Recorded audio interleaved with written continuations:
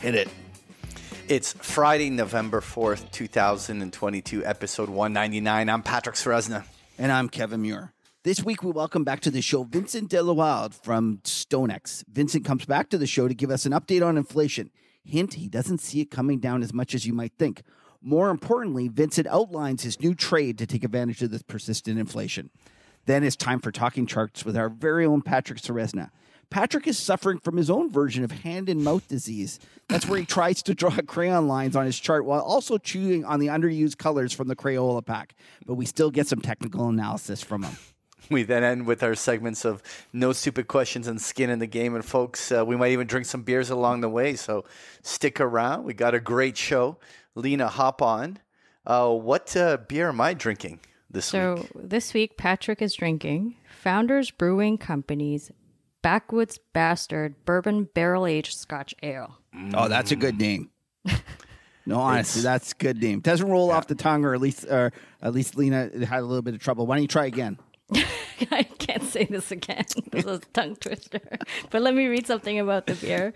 Expect lovely, warm smells of single malt scotch, oaky bourbon barrels, smoke, sweet caramel, and roasted malts, a bit of earthy spice, and a scintilla of dark fruit. It's a kickback sipper made to excite the palate.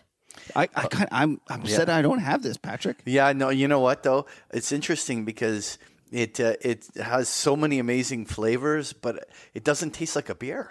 Really? It tastes more like a bourbon? Well, no, it's so smooth drinking that it doesn't have that kind of that beer taste in it. Anyway, it's very much like beer, a Belgian. It doesn't taste like beer anymore. Where did you get this? Actually, I got this in Seville, Spain. Ah. Okay, well, we'll talk about that later because I want to know how you liked it. All right, let me do the side effects. Nothing in this podcast should be viewed as investment advice. Listeners should consult an investment professional before making any decisions regarding topics mentioned in the show. Side effects of too much huddle may include, and we only have one today, irritable bowel syndrome. Yeah, that's a big one. though. The lack of side effects, I think, is a punishment for us going every second week from our listeners. That's entirely possible. All right, let's get to the interview with Vincent. It's our great pleasure to welcome back to the show Vincent Deluard from StoneX. He's a market strategist, and he's coming back for a little bit of a victory lap because when he was on our show last time, he was calling for inflation. And sure, it was one of those cases where you got to be careful what you get or what you ask for because you might just get it good and hard. Vincent, thanks for coming back on. It's always a pleasure, and I want to say it's not just my victory lap, it's yours also, because you have been in that inflationista camp for quite some time, and we were a lot lonelier 2 years ago. Yes, that's right. We were a lot lonelier 2 years ago. I like to joke that even the blind squirrel finds an acorn every now and then, and that's probably, in my case, what happened. But in your case, it's not. You had a theory, a plan, kind of a reason for this occurring, and one of the things that you thought was that inflation is going to end up being the solution, not the problem. So I was wondering if you could kind of sketch out why you think that, why you believe that over the next decade we're going to get a kind of 10 years of 5% inflation, and we'll walk through kind of your inflation argument. Well, thank you for the question, and I appreciate it because I often get lumped with some of the inflationistas on Twitter. And it's not always company that I want, it's guys with laser eyes or guys who are trying to sell gold and who've been, calling for inflation for the past 40 years because the Fed printed too much money and the dollar's going down. And my take on inflation is somewhat different. So there is a positive case, meaning just describing what happens, and a normative case, describing what I think should happen and is good. And both these cases, to me, contribute to my view that inflation is going to be in that 5 to 10% range for decades. So do you want me to start as to why it's going to be like that, or yeah, sure. why it's a good thing? Well, let's start with why you believe it's going to occur, and then we can follow up with why you think that's a good thing. And then from there, I do have some questions and some ideas, and kind of I want to probe a little further about how the path is going to play out. Okay, great. So I think to understand the inflation of the 2020s, you have to understand the disinflation of the past 30, 40 years. And I put the start date somewhere in the early 90s or in the late 90s, depending on what we're looking at. I think one of the pivotal moment for the inflation trade was the Chinese devaluation of the RMB in 1993, 1994 by a cumulative 70%. And then, by way of consequences, that led to the devaluation of Asian currencies during the East Asian financial crisis in the late 90s. And really what this did is that it ushered an era of secular disinflation in goods and tradable things like toys, like garments, like electronics, computers. I mean, if you look at the categories in the US CPI, there really is a break in the mid-90s. And that corresponds to basically China entering the global economy and Walmart bringing in the Chinese price to the US customer. And of course, that was magnified by a massively undervalued exchange rate. So what happens in China in the late 80s is that they see that the Soviet Union is collapsing. They have their Tiananmen revolt, and they don't want to go the way of Gorbachev. So they decide, okay, we have to generate jobs and growth very rapidly. And at the time, the Chinese economy is smaller than that of Spain. So the only path they had was to open up the economy, dump the currency, and become the manufacturing hub for the rest of the world. And also close the capital accounts, meaning they would take money from abroad, but they wouldn't give it back. Correct. And that kind of became the Chinese model of kind of export subsidies.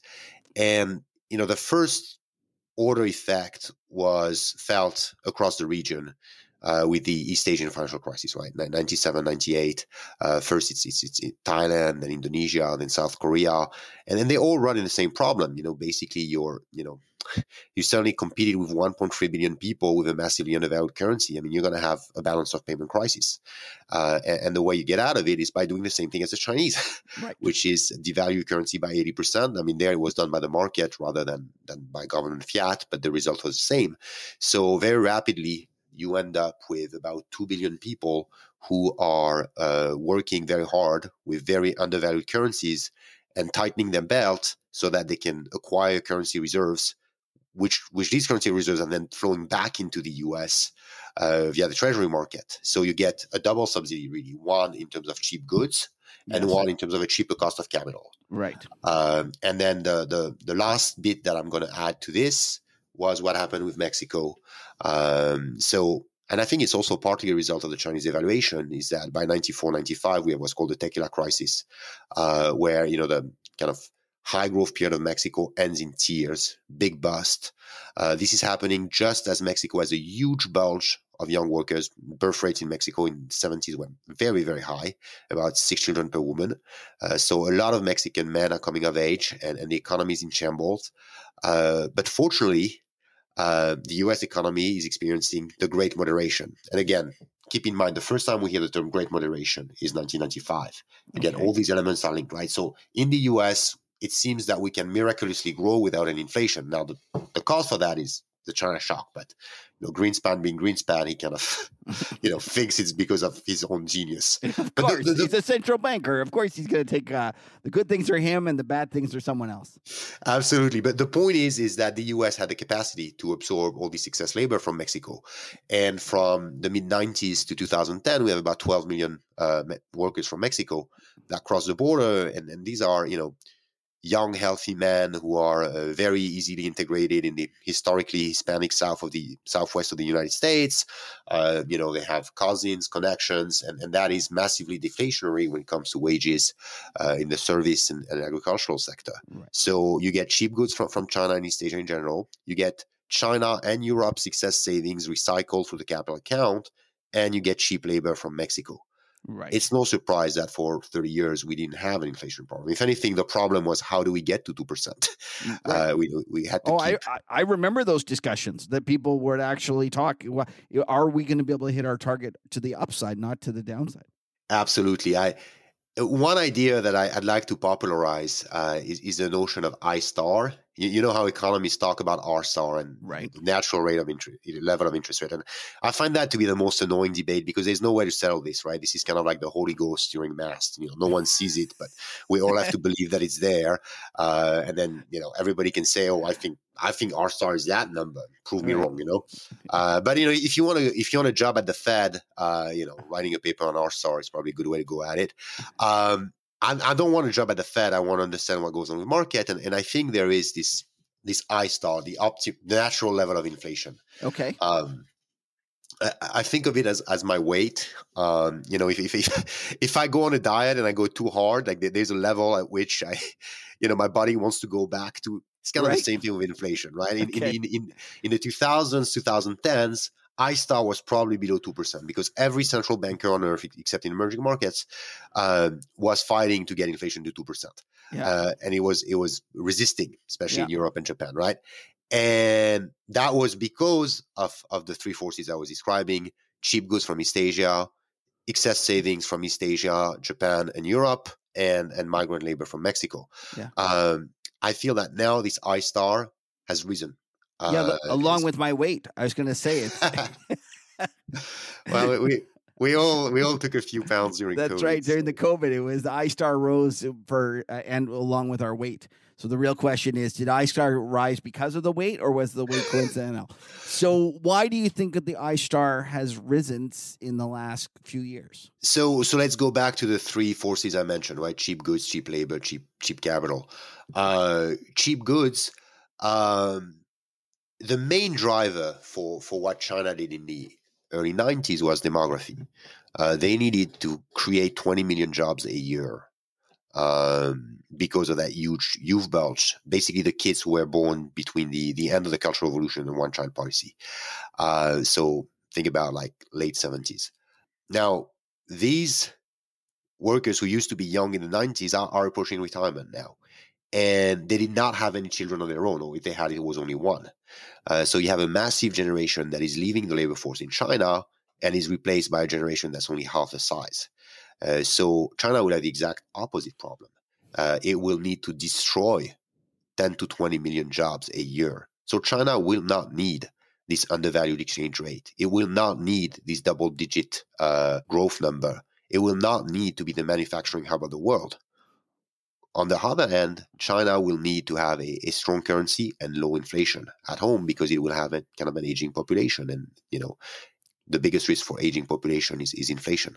So China will move from being deflationary for the rest of the world to being inflationary. We will no longer have access to this seemingly endless pool of cheap, qualified labor from China. So that's the goods argument. Moving to the capital argument, we lived in what was a global savings glut. We had too many countries that wanted to save and not enough that wanted to consume or invest. And in large part, again, this was because of demography. Europe, Japan, and China were at the lowest dependency ratio you can get, meaning that your larger generation, the boomers, are between the ages of 50 and 65, so they are getting peak earnings. Their parents are dead, and they have very few children, and if they have, they've already gone from the house. So your ability to save is enormous. This is why we've seen these giant current account surpluses in Germany, in Switzerland, in Japan, because there were too many people working and saving and too few people consuming. Now, of course, it's going to change, right? It's like flipping a switch. As soon as you reach 60, 62, 64, depending where you are in Europe, you retire. So you, instead of being a net contributor, you became a net beneficiary from the pension system, and you need to start selling assets instead of accumulating them. So the European and East Asian savings are no longer going to be recycled in the US and to a certain extent emerging markets. They are going to be spent domestically to finance the pension and the healthcare expense of boomers. So no more cheap goods, no more cheap capital. And then the last one was labor. If you look at the net migration flow between the US and Mexico, it actually turned negative about 7 years ago.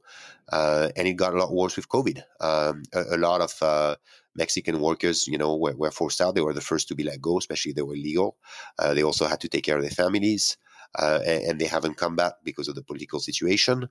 Also because Mexico is aging very rapidly. In 10 years, Mexico is going to be older than the US.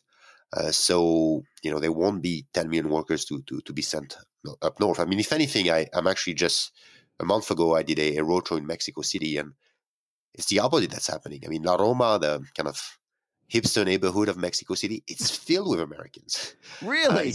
Yeah, it's better. Like Los Angeles is basically emptying itself into Mexico City.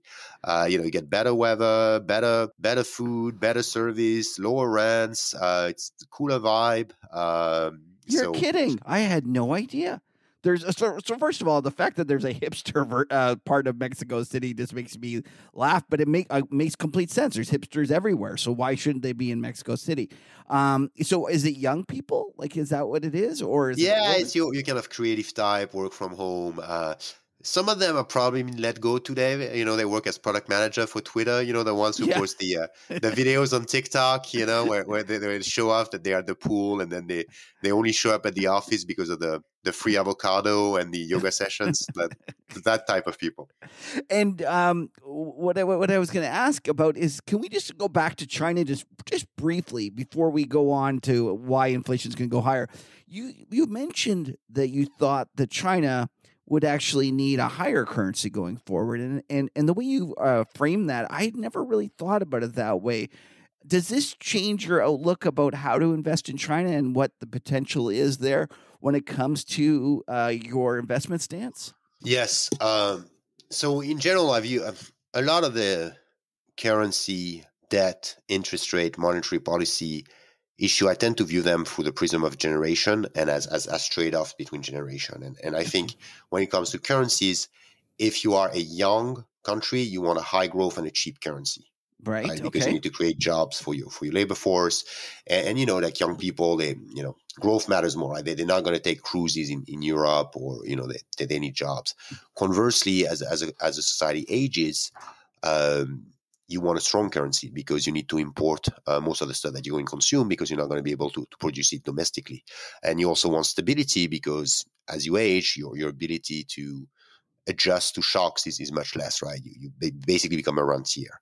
And as China ages, it's kind of accomplishing this transition from needing a deeply undervalued currency to basically being needing stability. And the investment implication for me is one I outlined in a report we published 3 years ago. It was called "China is for bonds and the US is for stocks."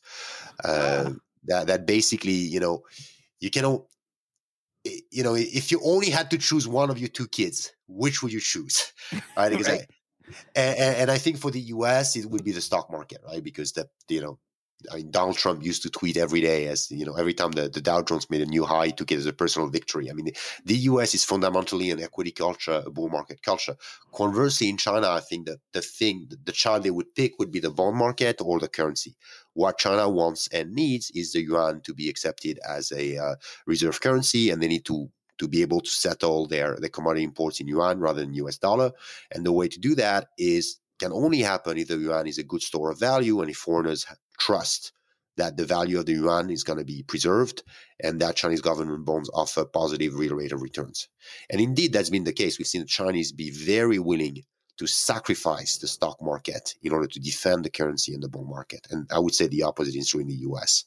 At the end of the day, we're not there yet, but I think Powell would certainly gladly sacrifice the stock market and possibly the bond market and possibly the currency in order to save the bull market and stocks. Okay, so I think that's a fascinating insight about China. It's in your line about an older country needing a stable currency and a younger one needing growth. I think is terrific. Let's go on now to why this has changed. So we've seen this increase in inflation. And it's gone from, we used to be able to not hit 2%. And now in terms of we couldn't hit it from the bottom. And now it looks like we're going to have trouble hitting it from the top. Why do you think that this isn't as big a deal as most of Wall Street and the government and the central banks think? Well, if you look at the historical origin of the 2% target, you're not going to find it in the Federal Reserve Act. You're not going to find it in the Maastricht Treaty, the one who set up the ECB. You're not going to find it in the the documents for the Bank of England. It's nowhere. Where does it come from? It comes from a New Zealand guy on TV who was asked about it and answered randomly. Late 80s in New Zealand had a problem with inflation. And journalists asked, I think he was an economist, like, what do you think is a good level of inflation? And he said, 2%. Why did you say 2%? Not too high, not too low. That's about it. And then did the Bank of New Zealand, the Reserve Bank of New Zealand, take that as the guide? Well, they were the first to do it. Is that correct? They were the first, and you know who was the second, by the way? I think it was us, Canadians, right? Yes, correct. And then it spread. The amazing thing is that it did not reach the U.S. until 2012. Actually, Bernanke is the one who actually made that, kind of the official target of the Fed. Until 2012. The 2% was, kind of an unofficial target, but it wasn't there. So the point that I'm trying to make here is that it's relatively new and it's certainly very arbitrary. If you look at the distribution of growth and inflation in the US, there is nothing magical about that 2%. I mean, it is indeed the mode of the distribution. Like on average, inflation over the past century has been around 2.4. So I guess that's where it comes from. But when it comes to growth, all you can see is that growth is usually pretty bad when you have deflation. I mean, deflation is obviously a symptom of an economy that's not doing well, right? And also, growth starts to fall once you go above 10%, right? Because there's an instability element about inflation, right? If you have more than 10% inflation, you gotta reprint the price tag on every week or so. You gotta you can't really make plans about the future, so investment drops. People start to hoard commodities, so it starts acting as an economic drag. But between that, I would say 1 and 8, you're fine. If anything, growth was actually a bit higher when you have like 5-6% inflation. And this is the experience, by the way, that's very common with emerging markets. Emerging markets, they have a high inflation target because they have very cheap prices, right? You look at the price of a haircut in India or a cab ride, it's very low. So it's kind of understood that as economies develop and grow, prices are going to catch up, and it's okay to have a faster target for a little bit that actually smooths growth. Right. So when I'm sorry to interrupt there, Vince. I just want to ensure when you're talking about the growth, you're talking about the real growth, the growth after inflation. And you're arguing that a 5% inflation actually has higher real growth than a 2% inflation. Is that correct? Yeah, I mean, that is what you would do if you were to download the GDP data and the inflation data from the Bureau of Labor Statistics, and you do the average by inflation bracket, you would find that. Right. Okay. And so your point being that we've got this 2% inflation, it's kind of just pulled out of the air. And it doesn't necessarily mean that that's any better or worse for our economy. As long as it's not too high, you think it's good. And in fact, I've heard you argue that over the long run, more nominal inflation is actually what we need. Why don't you tell us why that is? Yeah, so it kind of goes back to this generational argument. To me, the overwhelming problem faced by Western societies is the concentration of wealth in the hands of the boomers, wealth and political power.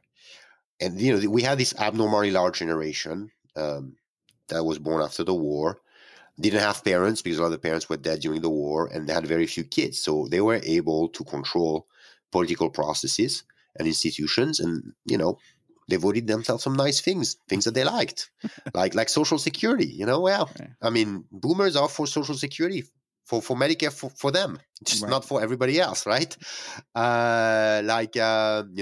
healthcare, free pensions, and they were lucky. They grew up at an age when inflation was high. As a result, interest rates were high and valuations were very, very low. So they were able to buy the houses for dirt cheap. They were able to buy stocks for dirt cheap, and then they rode a fantastic bull market. And now the assets are stuck with them. And these assets will need to be passed down to the Gen Z and millennials in the next 10 years. But the problem is the price is not right. The market is not clearing. The boomer wants $2 million for his house, and, his son or grandson is, making, 50 grand and has student debt, and cannot afford the house. I mean, this is why, Italian guys stay at their mama's house until they're 45. I mean, it's not because they like the pasta. it's because they cannot afford the apartment in Milan. So are you just trying to insult every country you can, Vincent? Haven't gotten to Canada yet. Yeah, that's right. You're going to be calling us maple syrup chugging hosers before you know it. Okay. So the problem is that the boomers have too much of the assets. And how does inflation fix this? Right. So one chart that I like is to look at the ratio of the S&P 500 divided by the minimum wage. And what it tells you is how many hours you must work in order to buy one share in the S&P 500 over time. When boomers were coming of age in the late 70s, that was about 4 days. We had the great inflation, we had very high interest rates, so wages had been boosted by inflation. I mean, that's what inflation does, right? It's wages go up, and conversely, equity valuation had been compressed because we had 18% Fed funds rate and single digit multiple on stocks, so they were able to buy stocks very cheap. After 40 years of disinflation, you end up with 4 months. So we go from 4 days to 4 months of work to buy one share in the S&P 500. And that to me kind of captures the experience and the angst and the anger of the millennial Gen Z generation. Is like, no matter what I do, I cannot get ahead in life. I cannot buy that house, and I cannot, pay off my student debt. And it's not just them, being lazy, entitled kids. It is true. Access to a middle-class lifestyle was a lot easier in the 70s and the 80s, and it's a lot harder now because the prices of assets have taken off compared to wages. Okay. And the result of that is this kind of inequalities that we're seeing across the world. There's both income and wealth inequality, but also generational. And another point I will make, it kind of ties in with the Thomas Piketty book, Capital in the 21st Century, that French economist wrote a lot about inequalities, and he makes that very simple observation, but very profound. In dividend discount models, discount cash flow models, the denominator is R minus G, the rate of return on capital minus the growth in the economy, and that number is assumed to be positive. Well, if we keep the reasoning with that means that over time capital compounds at a faster rate than wages. And that means that over time, wealth concentrates at the top, which is indeed what we've seen for the past 40 years. And if you keep doing it, you'll end up with one guy, Jeff Bezos or Elon Musk will own the world, and no one else will own anything else. So there needs to be some sort of a force that breaks this tendency, like a Deus ex machina that comes in to reset. If you read the Bible, in the Deuteronomy, there is the notion of the debt jubilee. Every 50 years, there shall be a jubilee throughout the land, and all the debts shall be canceled. And by the way, the Bible is not the only religious text to refer to that. The Japanese culture would cancel the debt, I think, every 40 years as well. Also, Babylon would do the same thing. Okay. So it seems to be a fundamental pattern that every 50 years or so, you need to write down the value of debt to kind of reset society and reset these generational imbalances. And to me, the last time inflation does that, and the last time we had this kind of inflationary debt jubilee was in the 70s. It's about 50 years now. All right. So why explain how that let's just kind of confirm what I think most people will know, but just confirm how does that reset the debt if we have kind of a decade of 5% inflation? Right. So there are a couple of mechanisms. One is unexpected inflation is effectively a default on the rentier, right? That was Keynes' argument, euthanasia of the rentier, right? Right. Instead of legally defaulting, which is painful and creates political trouble, you just inflate the economy, and when you bond mature, you still get $1,000, but it's worth $200. Right. So effectively, you wiped out 80% of them. This is what the U.S. did after World War II. This is typically how highly indebted countries who do not have revolution deal with the debt, is with financial repression and keeping nominal rates below inflation. So you can do that either with explicit yield curve control, which is what Japan is doing, or you can do it just by letting inflation run hot, keep surprising to the upside, which is what I think is going to happen in the U.S. So there's That's one mechanism. And then the second mechanism, let me go back to the chart I was talking about, the ratio of the S&P 500 to the minimum wage. What inflation does is that inflates the numerator, right? Your minimum wage goes up. I mean, over time, when you have high inflation, wages go up. And that's a good thing, by the way. I think, the central banker should be encouraging that, not fighting it. Right. Yeah. Yeah. More money for the working man is a good thing. Yeah. And then, so the numerator goes up, and then your denominator goes up, and then your numerator, which is the value of financial assets, goes down, because financial assets derive their value from expected cash flow in the future. How do you bring them to the present? You use a discount rate. When you have high inflation, you have a higher discount rate. So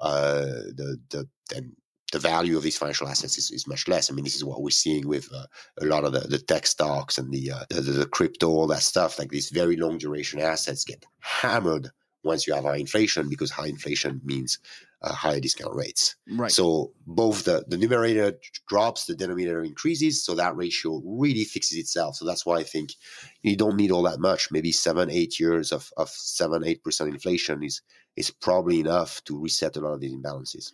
Yeah, and I've argued this for a while. I said that all these people that are kind of hyperinflation doomsayers, I say that's not what we're going to have. We're going to have just a decade of 5%, and it might be 2-3 at some point, and then the other 8. So we're going to go back and forth, and then we're going to wake up a decade later, and hopefully the debt will have been decreased by half, and we'll be in a better place. That's what that's the thing that I'd like people to understand. Yes, it's painful now, but what is your alternative? I mean, your alternative is we reached a paradoxical non sequitur in Europe with every government bond at negative yield, birth rates plummeting, no economic growth. I mean, this was a dead end. I mean, and then we're just putting bubbles on tops of bubbles. Oh, we have too much debt. We need to lower the interest rate so that people can take out more debt. And then that was, when we had like 20 trillion of government debt and negative yield, that was the universe telling, okay, you got to stop and try something else here.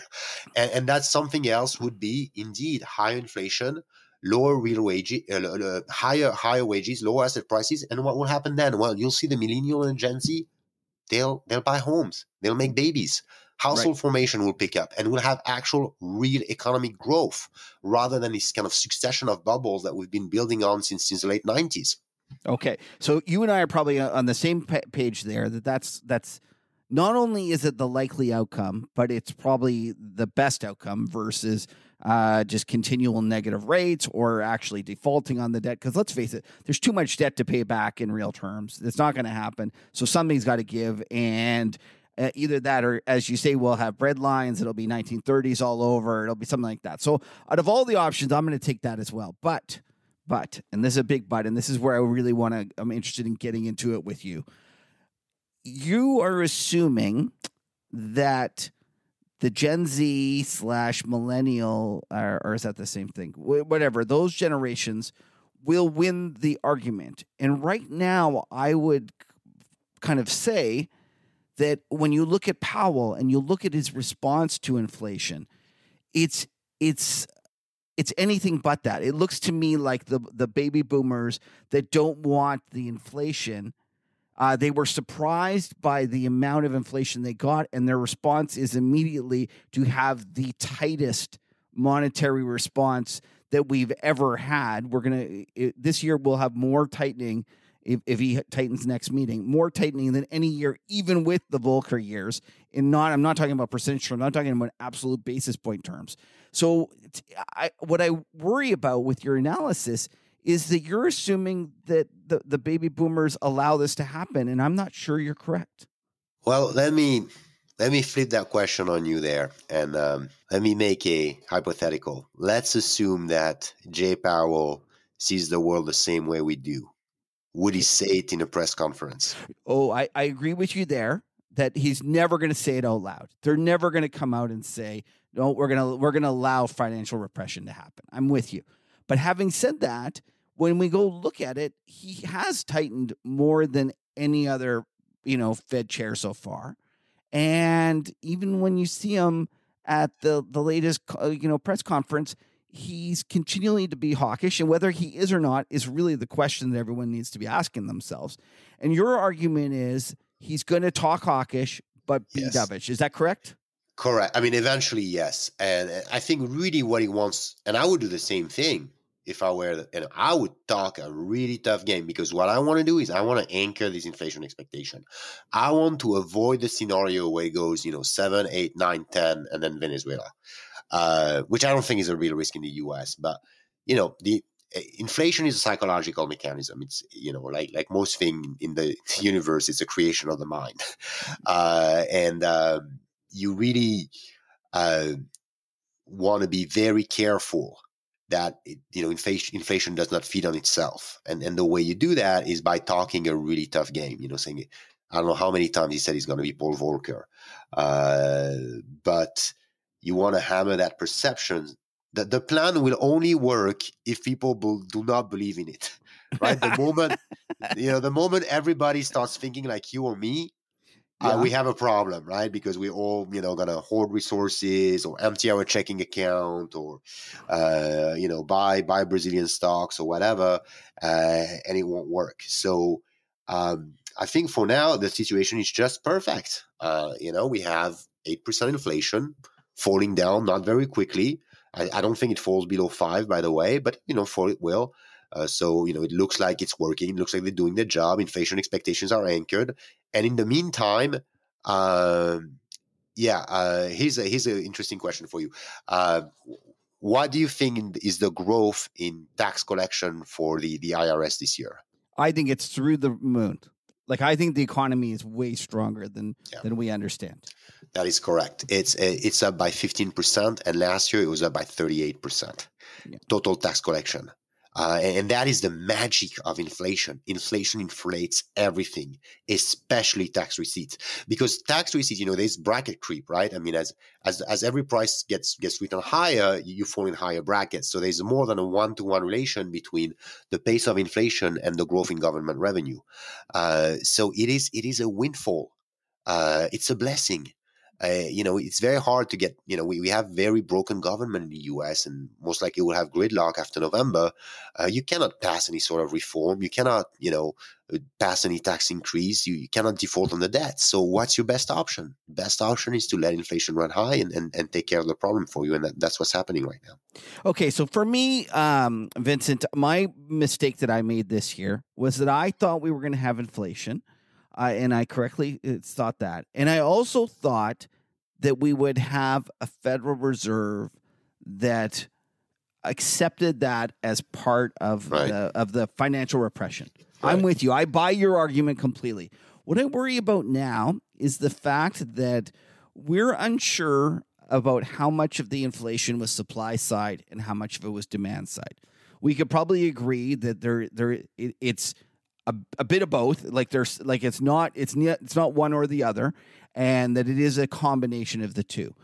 And what really concerns me is that what if it was a lot of the supply side, and we've now had, let's say, this 8% inflation, and let's just imagine without the Ukraine war, without the second China lockdown, that we would have had inflation. But let's say it would have gone, and your I-star is actually, instead of it being 5 or whatever it is, let's say it's 4.5 or something. Right. It's gone from 2 or 1.5 to 3.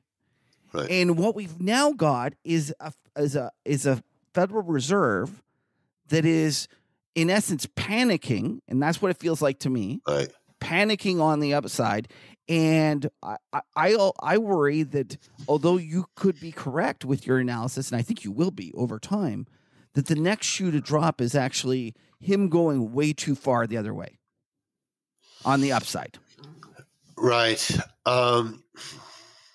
That's a good point. A couple of thoughts. I'm not sure they answer your question, but at least there will be bits to feed the conversation. One is on where I-star might be. I like to look at inflation in stuff that could not be produced in China, or could not use a lot of Mexican labor, and to me that would be healthcare. Okay. And you look at the healthcare CPI in the US, been running at 4 or 5% a year for the past 40 years. So that is where I think the natural level of inflation would be. That's an interesting way of putting it. So your argument is that you can't replace it with goods from overseas or labor. There's no labor because of arbitrage. certification. Exactly. Right. Okay. And so that is your best kind of scenario or best estimate for where that natural ISAR is in the government. And so in the US. And so how variable has that been? And is it creeping up? Well, I mean, if we just look at healthcare inflation, it's kind of complicated because, COVID has thrown a big wrench into it. Oh, yeah, that's right. At first, it was actually disinflationary, right? Because people didn't go to the doctor because they were afraid of catching COVID. So now that's one of the reasons why inflation is coming back with a vengeance is now healthcare is playing catch up. If you look at your core service PCE, it's driven a lot by healthcare services, which, we're running 2% below overall inflation. And my guess is that it's going to go back to where it wants to be, which is 2% higher than overall inflation. And that's one of the reasons why I think inflation is going to be more persistent to that and the shelter cost that everybody talks about. Okay. Now your question was about Powell kind of overdoing it, panicking because, basically he's trying to make up for the hikes he didn't make in 2021. Well, no, but not just that. He's overdoing it because some of it is at the very least, some of it is supply side that will solve itself. Well, so I think I would say it's a bit too early to tell, whether he's, overreacting or not. That was the conversation about the lags, right? We don't know we don't see the impact of the tightening right now, right? So we kind of acting blind. So we'll see in a couple of months where things fall here. I think the cost of that mistake will become self-defeating at some point. Yeah, sure. I mean, if we raise the Fed funds rate to 10%, we'll kill inflation. I mean, but we'll kill the labor market with it. We'll kill the world economy. Right. Do you actually? We'll send the dog. Yeah. Sorry. I'm sorry to interrupt. I just wanted to ask you about that part though, because I'm not so sure that they're going to kill the world economy as they raise rates. I think eventually the rest of the economy, the rest of the world, just starts to push back. And I think we've already seen this where central banks are not following the Fed higher. And they're just saying, no, that's fine. And yes, the people that have borrowed in US dollars, it's a problem. But for everyone else, like, what's stopping them from saying, let's start trading our oil in Canadian dollars. Let's start trading this in renminbi and just not relying on the US as the provider of liquidity for global trade. Yeah, that's a very interesting observation. Well, I think that comes with a cost to the U.S., right? I mean, the U.S. is not an island. The U.S. cannot ignore the pressure from the rest of the world. I mean, if the dollar index hits 200, it's really going to break things. And it could even break the dollar itself, as you mentioned. Right. So I think a lot of that is going to come clearer early next year. I think there is a window of opportunity to kind of avoid that scenario. Let's call that the Brent Johnson scenario, right? Where the dollar milkshake, the dollar sucks up all the liquidity in the world and kind of, But I think he would. But I think where I would differ from him is I'm not sure that it sucks up all the liquidity and then the world doesn't adapt. And I'm not sure that as the dollar goes higher, that we don't see other countries pushing back and ultimately their economies end up being stronger because they're not pushing real rates into, high levels.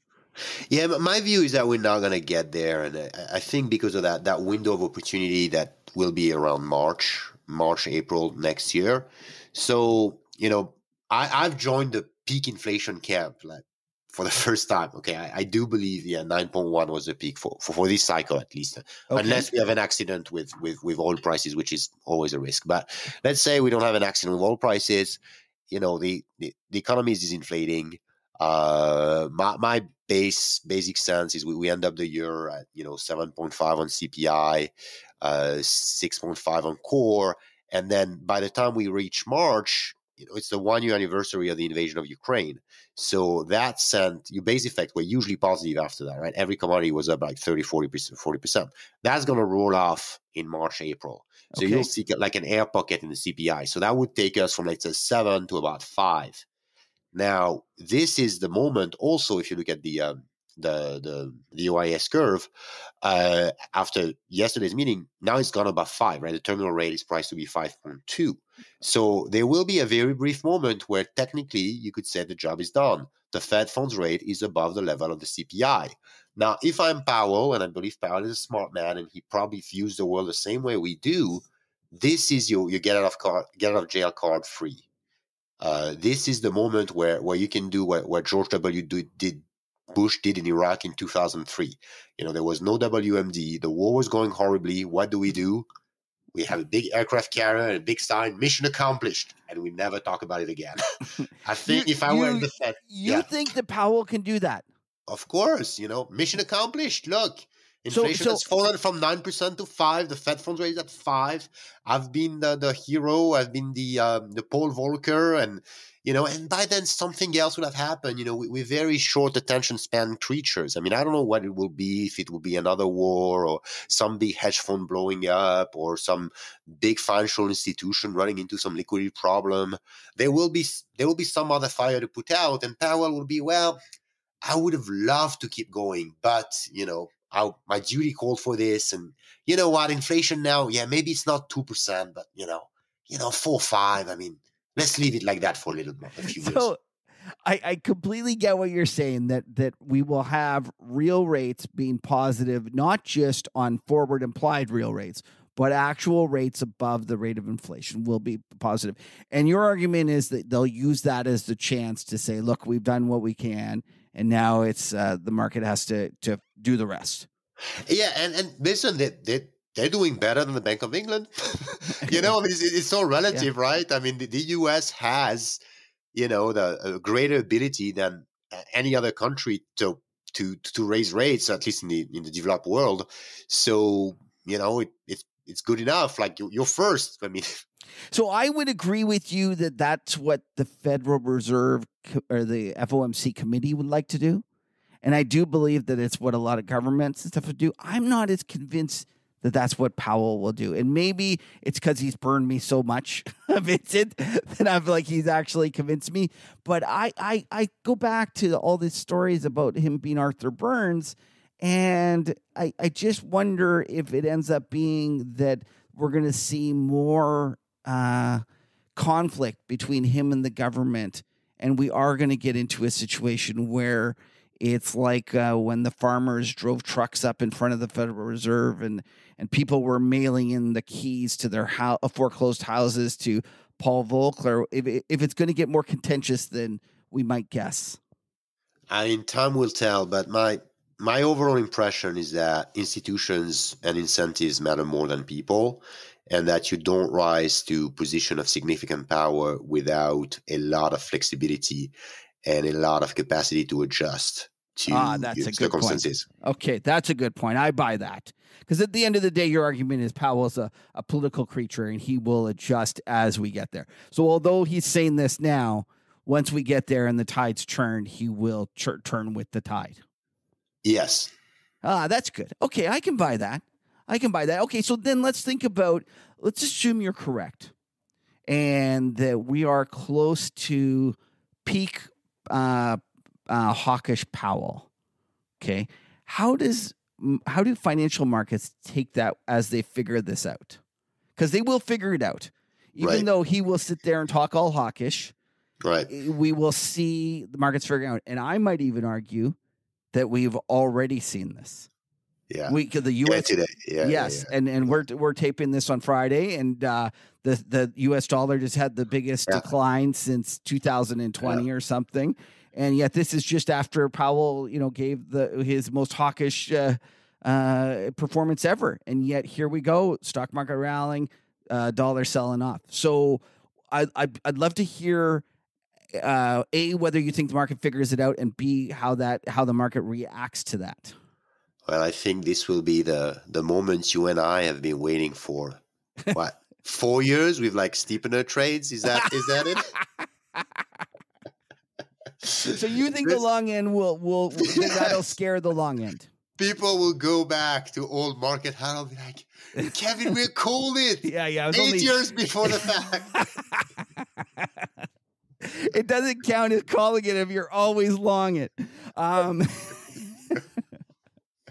So is that what you're watching for? I think they are weaker dollar, rally in commodities, gold, which we saw today, and then long end starts to steepen because you start to price in 4-5% inflation for a long time, higher term premium, and also maybe outperformance by banks, right? Because you see these steeper curves, you realize that the economy, we're not going to break the economy, we're actually going to allow to run it hot for a bit. So I think that unleashes a kind of similar market environment as I would guess 2003 to 2007, global inflation, weak dollar, steepening curves, and outperformance by banks and energy. Okay, so I know you have what you call the Holy Trinity to set up to take advantage of that. We're going to talk about that, but before we do, you mentioned the term premium. And one of the things that scares me is that I've been perplexed at the fact that the term premium has stayed. Not only has it not expanded to the positive, and you'd think if you had said to me, we just had 9% inflation, what's term premium doing? I would have told you it was exploding higher. It's actually gone more negative. And I was wondering if you have any insights on that and whether you worry that we might still have a Bank of England type accident at the long end of the bond market. Wow. It's hard for me to answer because I share your confusion, both from a kind of philosophical and practical reasons. The philosophical side, it's what's your term premium here for? It's to compensate for the fact that future is unknown and the path of monetary policy is uncertain. Right. And it kind of makes sense to me that it would have fallen for the past 30 years because inflation was falling, growth was slow but steady, and we had forward guidance, right? We had several bankers telling us, well, it's going to stay there forever, so you don't need a term premium there. Yeah. To me, this environment has gone, right? We have a very volatile inflation, not just higher, but that's another thing with inflation is the higher it is, the more volatile it becomes, right? You see that, for example, in used cars, right? It's going to be up 30% one month, down 30% the next, right? So higher economic volatility, higher inflation, that should lead investors to demand a higher term premium. It's riskier to be in the long end now than it was 4 years ago. Right. And you're not getting compensated for it adequately, in my opinion. So that's kind of the philosophical case. And then the practical case is, we are seeing, disaccumulation of reserves by foreign central banks. So that should be, selling. But maybe that's more on the short end, actually. It's probably, because they don't usually own past 5. I think they like 2s and 5s. So maybe that's why maybe because we've had this kind of strong dollar, and then that leads to selling by foreign central banks. Maybe that puts the pressure on the short end rather than the long end. But I would say on the long end, you're going to see it coming from the boomers, right? Because typically in your asset allocation, as you age, right, you go from stocks into bonds. So initially, that lowers bond yields as boomers age, but then as you get into retirement, you start shortening the duration of your assets. So you're going to sell that 30-year bond and replace it with a 2-year TIPS or something like that. So I think as time passes, we'll be faced with a structural lack of buyer at the long end, especially as the Fed steps out or, God forbid, actively sells security. And that's never going to happen, Vincent. I would also. I'm very confused about the term premium, and for all the reasons that you just mentioned. And I would also add that we're having more economic volatility in the fact that the Federal Reserve is being so aggressive with their things. If you think about the supply response, that would if you do have excess demand, because we did all the fiscal and there's excess demand, and not only that, there's reshoring. So we need to have expansion of kind of economic output at home. But if you think about what that takes, that means you hire more people, you expand your CapEx, you make more factories. Yet if you think about what Powell is doing with his rhetoric and his raising rates, he's not encouraging companies to go and do that supply response because they're scared to death of what he's saying and what he's doing. So in essence, we're creating an environment that's even that potentially could have more inflation on the other side after we kill demand.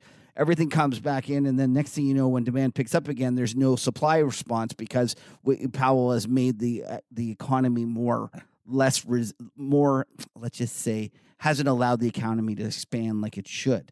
So we're creating way more economic volatility, which again should mean the term premium should be expanding. But one of the things that I wonder is if we think back to 1982 and we think to the point when Volcker was there and he said he was going to kill inflation, he raised rates. And remember how high he had to raise rates in terms of real terms? He had to crank them. And even then, there was like the Dr. Doom, Henry Kaufman, talking about how it wasn't going to be high enough and there was no way they were going to kill it. And it took, a decade before real rates finally came back down and we finally went into this, true bull market. I wonder if we're getting the opposite, that people have had years and years and years of bonds always returning back to 1%, 2%. And just as you couldn't convince people to buy bonds in the 80s, we can't convince them to sell them now. Any kind of comments, thoughts? No, that's a fantastic point. You remember these inflation scares, right? We had all the way, even in the mid 90s. Was that James Carville? He said, "Oh, if I could be anything, I'd be the bond market because I could scare, scare anybody." Like, what? Can you think back about how insane that is? Right? This is the Clinton budget, 1994, 1995. The U.S. economy is booming. There is no debt. We're gonna have a surplus. And the bond market is freaking out about what the hell? Yeah. This is it's the painting by Dali, right? The persistence of memory, right? We live in the past, and the ghosts of past periods always lies with us. And throughout the 80s, it was very clear that the economy was inflating, but still people were very cautious when it came to long-term bonds. And every time you had a slightest uptick in inflation, you had these big sell-offs. Right. And it could be the opposite now. This is exactly what by the way, I think this is the reason why Powell is being so hawkish and talk so tough, is because the market doesn't get it. If only people would be smart, he wouldn't need to do this. But he started the year, I want tighter financial condition. I'm going to raise the okay. I got the memo. I sold my risk assets. I'm like, okay, but people don't. Like, look at this summer. They were buying stupid Bed Bath Beyond and meme stock and crypto again. You got to club them on the head every month. And then you got to, the beating shall continue until moral improves. All right. All right. Now, so you have a portfolio, or not a portfolio, a theme in terms of how to take advantage of what we think should be higher rates, higher inflation in the forward. And it doesn't entail buying more Bitcoin or Bed Bath and Beyond. So why don't you tell us about the Holy Trinity? Right. So this is a model that we built for some of our institutional clients, kind of GARP type of model, growth, analysis, or price, trying to rank sectors across fundamentals, valuation, and risk. And that model's been overweight energy for 2 years and a half, which has been a great call, obviously. The second was healthcare, and the one that started to pop up in this year, 2022, was financial. So I'm like, okay, let me look how that would have performed. And if you did a third in energy, financials, and healthcare, you'd be up by 7% for the year when the market is down by 22%. And that's 100% equity portfolio, right? And not only you're up, but you're up with very minimal volatility, very small drawdown. And the question is to why? Why, I think, is because you are hedging against the three risks that we keep, running into. Every month or so, we have a new panic, but it's always about the same three things. It's either about inflation running too high, in which case energy is your best performing sector, or it's about, oh no, Powell is going to hike into a recession and yada yada, which I don't believe. But in that case, healthcare is actually the most defensive sector, better than utilities. So healthcare is the best performing sector. Or it's about, oh no, Powell is going to hike, yield curve is going to steepen, and your yield curve moves up. And in that case, financial is the only sector that's up. So at any correction, you have a third of your portfolio in the best performing sector. This is why you have such low volatility and such high returns so far this year. That's a fascinating thing. That's it's replacing the old stocks and bonds being negatively correlated, which I think is the most difficult thing facing investors right now, is the fact that relationship is gone. So you're making the new one. It's just you're having three asset classes.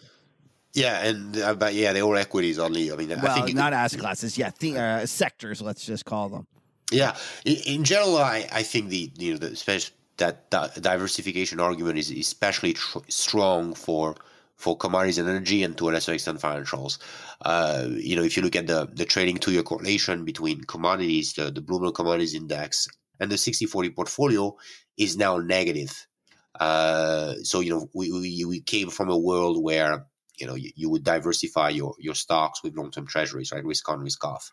Now your treasuries and your stock are positive correlated. You need to find a new risk-off asset, and I think there's a portfolio construction argument for commodities and energy equities. Even if you don't believe in the whole, new bull market for commodities and underinvestment thesis, which I kind of do, I believe in that, but purely from a portfolio construction argument, we're gonna go back to the way, like, every pension fund is going to get consultants that are going to come and make presentation on commodities as an asset class, and you need to invest like 7% of your portfolio in commodities, like it used to be the case in 2004, 2011, and that will create investment demand for commodities.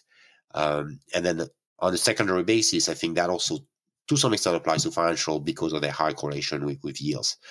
You need an asset that is inversely correlated to bond prices, and that tends to be big banks. What you mentioned the fact that you're going to get investment consultants coming to the pension plans and other endowments and recommending something. What do you for those that have been in this game for a while, we understand that process very well and how long that will occur. But why don't you just kind of explain to people how that works and kind of why that is a big deal? Well, how that works is typically you take, bright young kids from Ivy League universities and with an MBA, you give them shiny shoes and a good suit and a Markowitz optimization software and a beautiful PowerPoint, and they go around and they tell, somewhat tired and underpaid managers of pension funds what they should have done in the past 10 years, and it's so obvious. And they do it, and from my understanding, I've spoken to people that are familiar with this. It ends up being a theme that they push it for a long time, and not only that, when it starts, it lasts forever. Yeah. So the last one was like private equity and VC, right? Right. You need to capture that illiquidity premium. And I mean, we all know how ridiculous a lot of that is. You just mark your assets once a quarter so the volatility disappears and you can make up your own valuation. Like I think was it CalPERS or Harvard that apparently like their private equity portfolio is up for the year or something. I know. I can't believe it. I speak to buddies that have some private credit and things, and they're telling me that their stuff is up, and I'm like, every financial asset in the world is down almost. Like, how the hell are you guys up? And not only that, the discount rate upon which you discount everything has just exploded higher. Like, it makes no sense.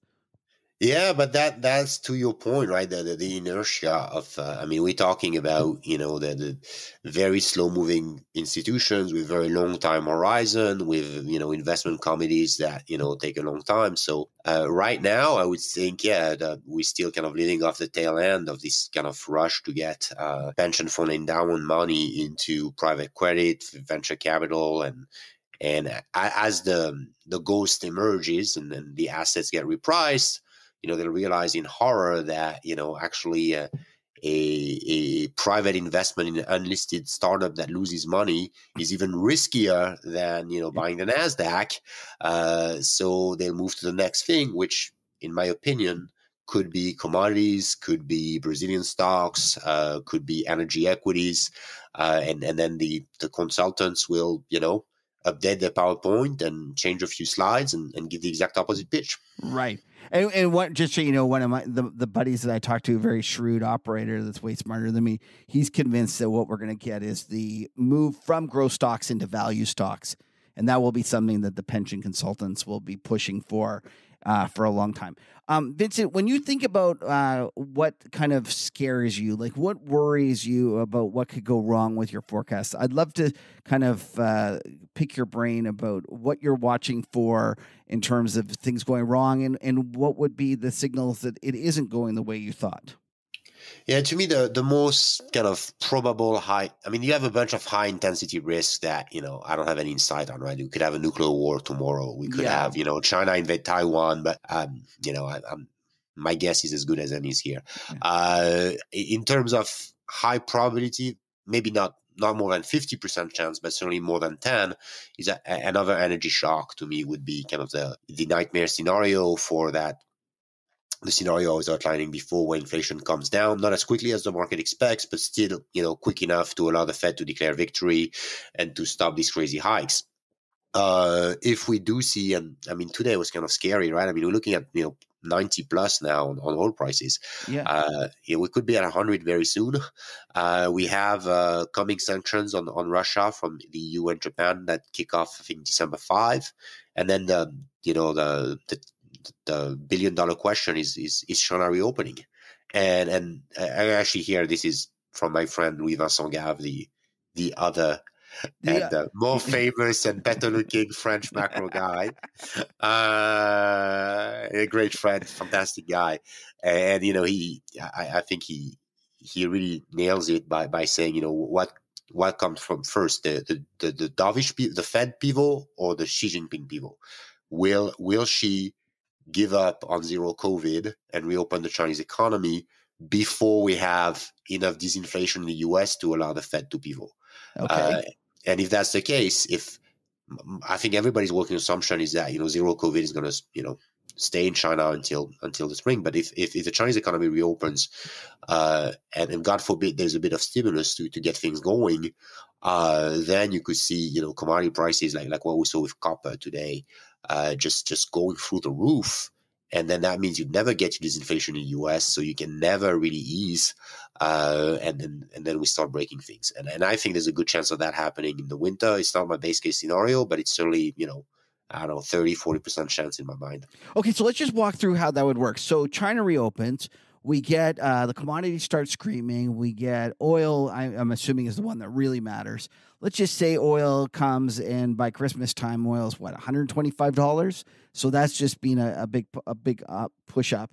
I'm assuming that given this, more than likely Powell's gone 75 again, because he's got to do it. But what breaks? Like how does that play out, and where does the break come from? And just kind of walk me through what you think happens. Is it the dollar because people are rushing into dollars because he's raising rates? Like how do you see it breaking if that occurs? I mean, it's a very hard one because it's a very murky, highly volatile scenario where you can construct it as either dollar bearish or dollar bullish. Yeah. But your argument is it's just that the economic volatility of prices moving that fast will eventually be negative for the markets. Right. Is that? I don't know what breaks, but I know where I want to be. That where to happen. I want to be, short duration, inflation sensitive, commodities exposure, precious metal, value stocks, and also keep cash because I think you'd see a lot of market dislocation in that scenario. Okay. All right. And so now that was one worry that you had. Where else do you think you could go wrong? What about on the other side? Like one of the things I was thinking about the other day is that everyone thinks that inflation's going to stay high. What if it ends up being that it surprises to the downside? Yeah, that's a hard one for me to envision because you're such an inflation ball. I spent 5 years writing against that thesis. It's surprisingly strong thesis. Like if you look at the math, like you look okay, you make some not so crazy assumption about used cars and then the energy prices and the hotels, and they're I think it's very narrow, but it's not a 0% chance. I kind of agree with that. Well, then I mean the answer would double down on the crazy stuff, right? I mean, go back to the things that were going parabolic in 2021 and all the do you really think? Because I'm not sure you're right. I think that they come. I'm not sure that they don't come for the gold and the commodities. Like, you think they're going to go back to buying? Well, there certainly is that impulse. I mean, you look at the flows so far. I mean, even though there hasn't been, people haven't sold their hyper growth stocks yet. So I think that that the narrative is still, it's not dead yet. I mean, that's why Powell needs to collaborate every month. Because Okay. it's Yeah. Okay. Fair enough. I hear what you're saying. Yeah. If it was dead, then he wouldn't have to do this, and we wouldn't have this. What was it in the summer when he was going to at Jackson Hole? He was going to talk about something. He had a speech written, and then he saw what everyone was doing, and he had to threw it all away and hammered us on the head. Yep. Okay, so Vincent, one of the things I'd love to hear is you go around, you talk to a lot of smart investors. Why don't you tell us what you're seeing in terms of how they're set up? So I think I suffer from confirmation bias because, I mean, I'm just back from a roadshow in Brazil where, by the way, you are an absolute star. I mean, at pretty much every single one of my meeting, your name came up. It's just because I say that the Brazilians and the Irish are the nicest people in the world, which they very much are. The two of them are the nicest, most wonderful people. Well, I'd say that about the Canadians as well. Well, that's very kind of you. So you're there, and now, well, actually, while we're talking about Brazil, one of the things that shocks me, and they are wonderful people, but not only that, extremely knowledgeable about macro events. Yes. And I will even say this. I think that the Brazilian folks understood this cycle better than almost anyone because they've seen inflation before. Exactly. So that's where the confirmation bias comes for me. Is I do most of my travel in Latin America, and these are places when you see a central banker who's let inflation go to 9% and then look at you dead serious and I'm going to keep doing it until the job is done, they laugh because they know what it means. If you're dead serious about inflation, you don't let it go to 9.1%. So yeah, and there's a big kind of global macro trading culture in Brazil. A lot of hedge funds are trading inflation with very sophisticated strategies, and then they've been very successful this year. I mean, some of the most well-known Brazilian hedge funds are up 70-80% for the year. Oh yeah, that's awesome. Because of right currency trade and right being on the right side of inflation, most likely because they listen to our interviews on the Market Huddle. So do you worry at all that everyone is already long too much inflation? Does that concern you? I mean, in my client base, yes, but I really don't think it's representative of the world. I think the world is still, I mean, I'm kind of a believer in the inertia argument you were making earlier. Like in the 80s, people worried about the inflation of the 70s. I think in the 2020s, people will still want to naturally go back to like the 60-40 portfolio, the risk parity stuff. Oh, inflation. And also anybody who has a quant model, right? I mean, this is kind of one of the discussion I have a lot with some of my former colleagues from Ned Davis Research, and who have a quant, and I have it too, like a kind of a quant background. Your model wants to mean revert, right? So it's based upon the last 20 years. It's not using 1970s and 60s data. Yes. So anybody who has some sort of a quant-driven investment has a built-in bias for deflation, for negative correlation between stocks and bonds, for low yields, high valuation, and stuff like that. So to me, I think that it was that transition away from deflation play to inflation play is gonna take a decade. Okay, so what we're watching for is not when the inflation and the smart Brazilian macro traders are asking for Vincent Deluard to come by and speak to them. It's when CalPERS and the other behemoths want to know about inflation and want that. That's when we should be selling. And until then, we're going to stay long.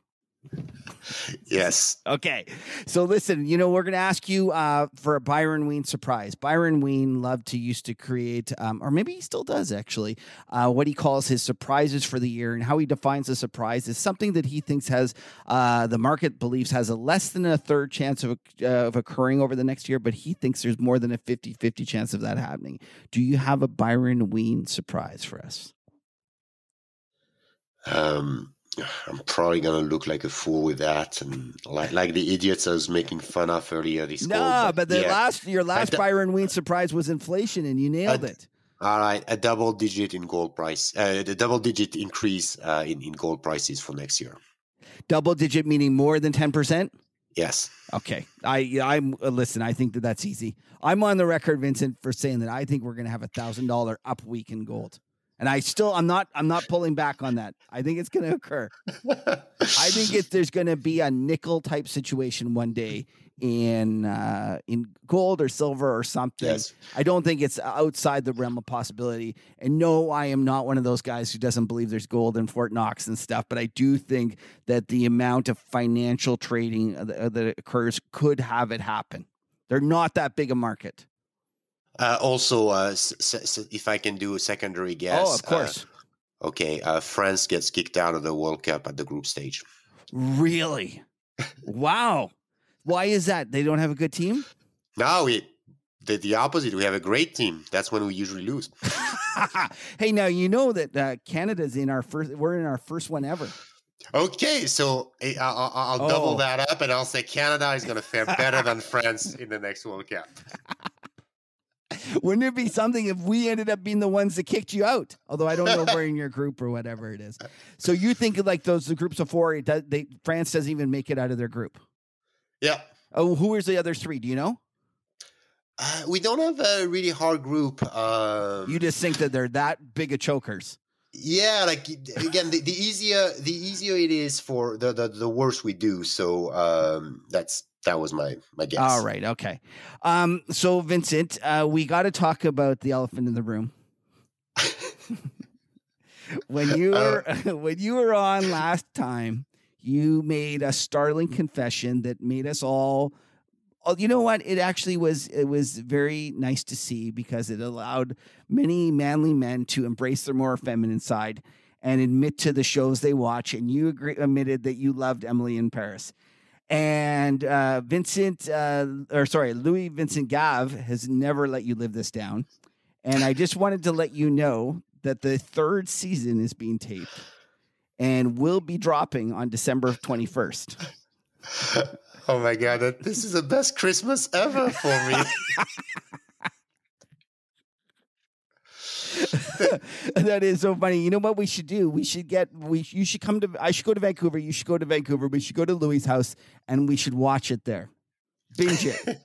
Like get some three girlfriends, right. get our shot at our vino, and that's right. Get show with a good-looking Frenchman on the show. Yes. Okay, and the other thing I got to talk about is that you obviously you talk a lot about the different generations, and you talk about the millennials and the Gen Zs and the Zs. You know, I'm a Canadian, I shouldn't say Z. The Zs, and then you talk about the Boomers, but you're very careful to not talk about the Gen Xs. And first of all, is that because you're getting interviewed by one? No, you have a youthful personality, so I feel like I'm almost a millennial. Yes. But I do want to talk about you are a millennial, or you are an elder millennial, I believe. You, if I'm not mistaken, you are the first year of the millennials or the second year. Yeah, that's about right. Yeah. Where you put it. So you're so I do have a bone to pick because you guys have the most terrible music ever. And it's just bad. And you like those jeans that were really like wide and you just did stuff. And you said you had a presentation that was 1998 was the best year ever. And I'd love to hear why you think that. And surely to God, you can't think about music. Well, I'm going to look it up. I think as far as music goes, I'm not going to pick the fight with you. You know, that there was some sort of a peak in, you know, probably like late 70s, early 80s, and then it's been downhill. But I would still say, like, I would take the music of the 90s over the music of the 2020s. So we're doing better than that.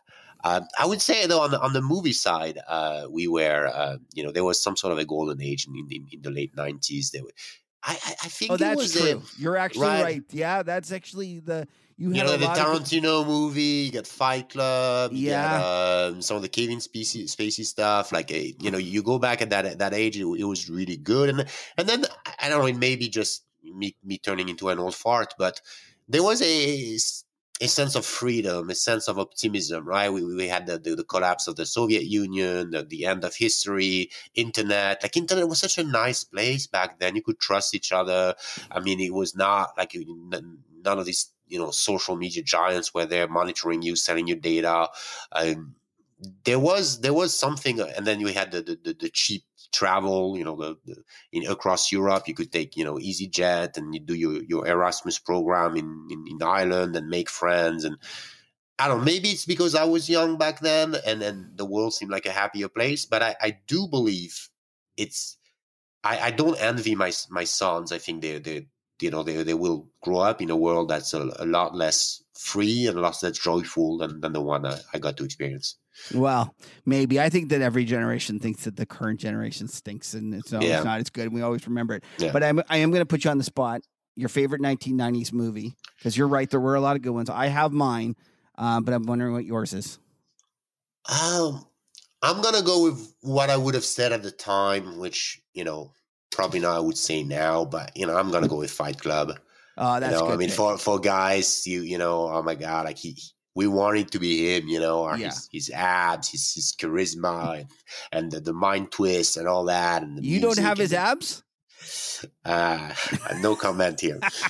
I have the 6-pack abs. That's where you take like the plastic that you have on the 6-pack of a beer and you put it up against your fatness and you pull it tight. That's what mine looks like. I'm going to go with The Big Lebowski. Oh, man, yes. Yeah. But see, it was more of an indie movie at the time. At least it kind of acquired fame later. But it's a fantastic pick, and you can watch it 100 times, and it's still funny every time. I completely agree. It's awesome. All right, Vincent, why don't you tell people about what you do, how they can find out more about your stuff? Give us the whole spiel. All right, so I am the global macro strategist for StoneX. StoneX is a large institutional financial service firm, broker-dealer, FCM, and what I do there is I write weekly reports. They're about 8 to 10 pages. I try to avoid the things that the street covers well, the latest PMI release, trying to forecast earnings, and I try to focus on kind of big ideas that the market is not getting right. And one of them was, inflation is kind of generational strife. You can subscribe to my work by visiting my Twitter profile. So it's my first name and then my last name, Vincent Deluard, VincentDeluard. And if you go to my pin tweet, there is a link where you can sign up for a free trial of my work. And I've benefited a lot from people on Twitter who, I've been able to have conversation with very smart investors who've taken the time to answer my stupid questions. So I try to do the same, and I generally find the interactions on Twitter to be very stimulating.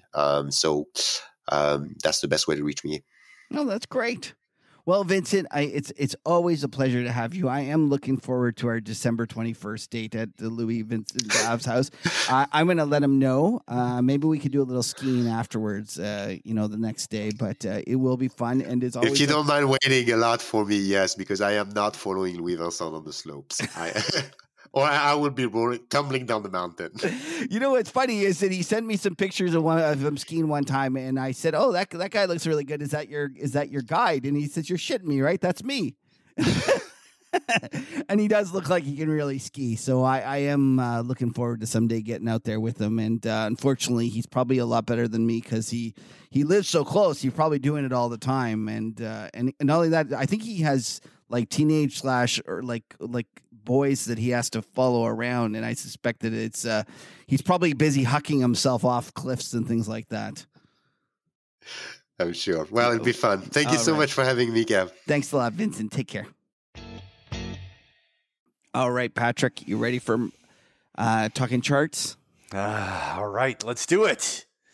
Okay, so but before we actually get deep into the charts, let's review. A couple of weeks ago, we were talking about obviously top 3 things to watch, and the first one was crude oil, and I think it was pretty important. I think we especially chose today.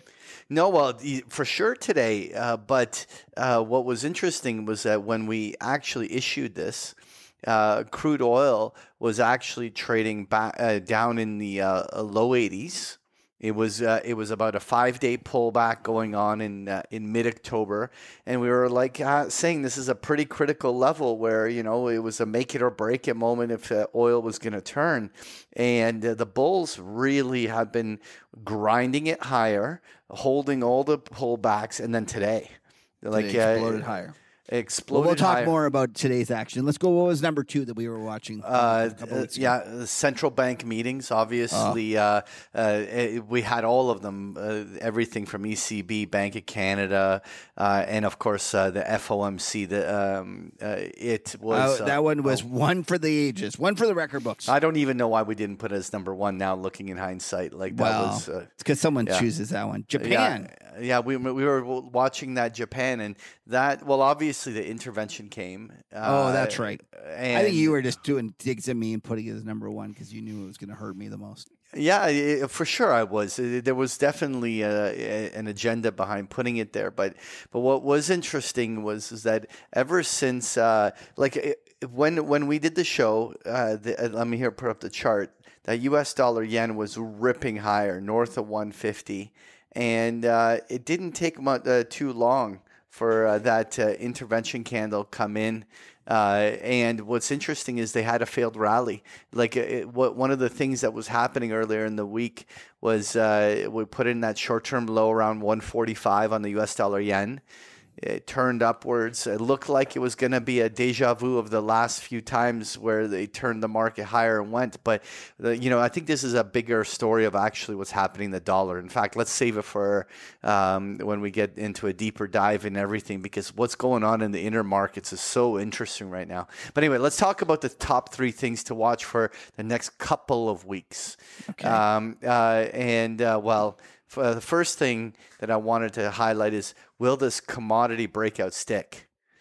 And to be honest, when I said commodity, but it is a couple of the major commodities went.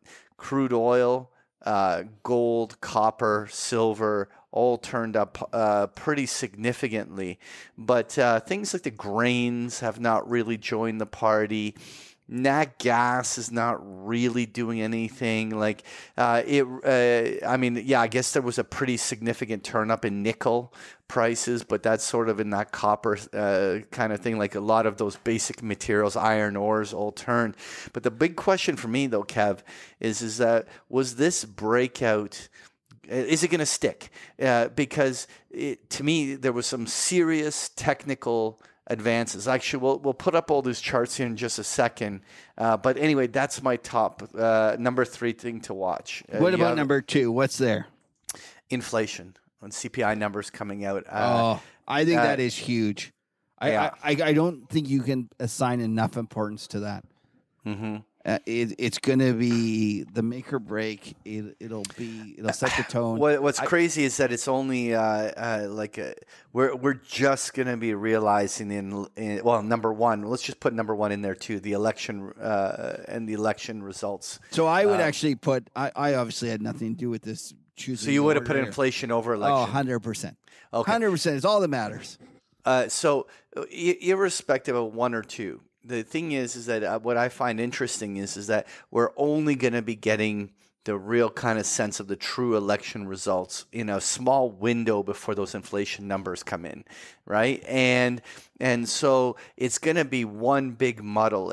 And what I find interesting is that I would argue that a lot of the market trends have not committed because of all the uncertainties of all of these. Everything from what was going to happen from the FOMC, how do the job numbers come in, how will the election results come in, what will the inflation number. It's going to be like by Thursday of next week, all of it is going to be known.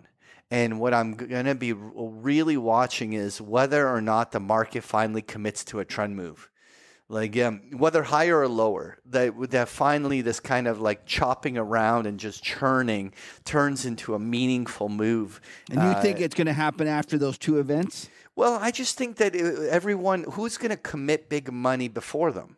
Like like the way I kind of look at it is that it's like once those are behind us and there's clarity, it allows some big money to be put to work either or taken off the table. It'll be really interesting to see how it plays out. But I think the big moves happen after the news. Well, the other thing that I think could happen is we could get a vol sale, meaning that we could get vol stay bid until then. And when you get that kind of release, stop. Let's talk about this. All right, let's talk charts. Okay, let's start with the S&P 500. So the reaction, the big move we're seeing in commodities and the dollar and everything that happened today didn't really move the needle on the stock market. I mean, the stock market in the post FOMC obviously had some wind taken out of the sails, did a 50% retracement of the entire little October advance. But what I found fascinating was we got hammered by a couple of days where we wiped almost 200 S&P points to the downside, and the VIX is still declining. Yeah. Like, because the market is well supplied of that, and it's of stop. Well supplied of what? Of vol. Like we're going into elections and inflation numbers and all this, and you're like, who the heck is supplying the vol? Well, no, but the clients have bought all the vol ahead of time. In terms of that, and that's my point, is that we've already, there's nobody to bid it up in terms of, because everyone already owns it. So you're saying that everyone's already loaded to the gills of this shit. Yeah, everyone thinks that there was, most people are bearish. It's changed recently, but if you think about, like, if you step back and think about it from a longer term perspective, lots of folks think that there's all sorts of risks. They highlight the Powell, the CPI, the election. So everyone owns protection. And so that's why that's not getting bid. Okay. That's my 2 cents. You're certainly offering a reasonable kind of, you're offering a reasonable story as to. Well, and I think that I've watched Jem Carson from, I can't remember the name of his firm, but he's the guru. We've had him on the show a couple of times. I think he's saying similar type stuff, that the market is well supplied and therefore we're not getting that kind of bid. I still think it comes in. I think people give up on it after those 2 events. I think that is as high. I mean, if the stock market ends up advancing, for sure you're going to be right.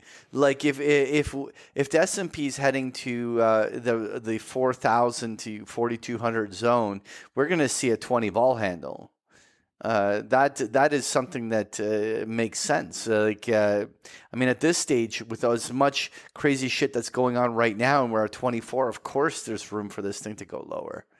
I'm just saying that after the event, you get people that have owned protection, and they're like, "Oh, I don't need it. It wasn't as bad as I thought. It's behind us."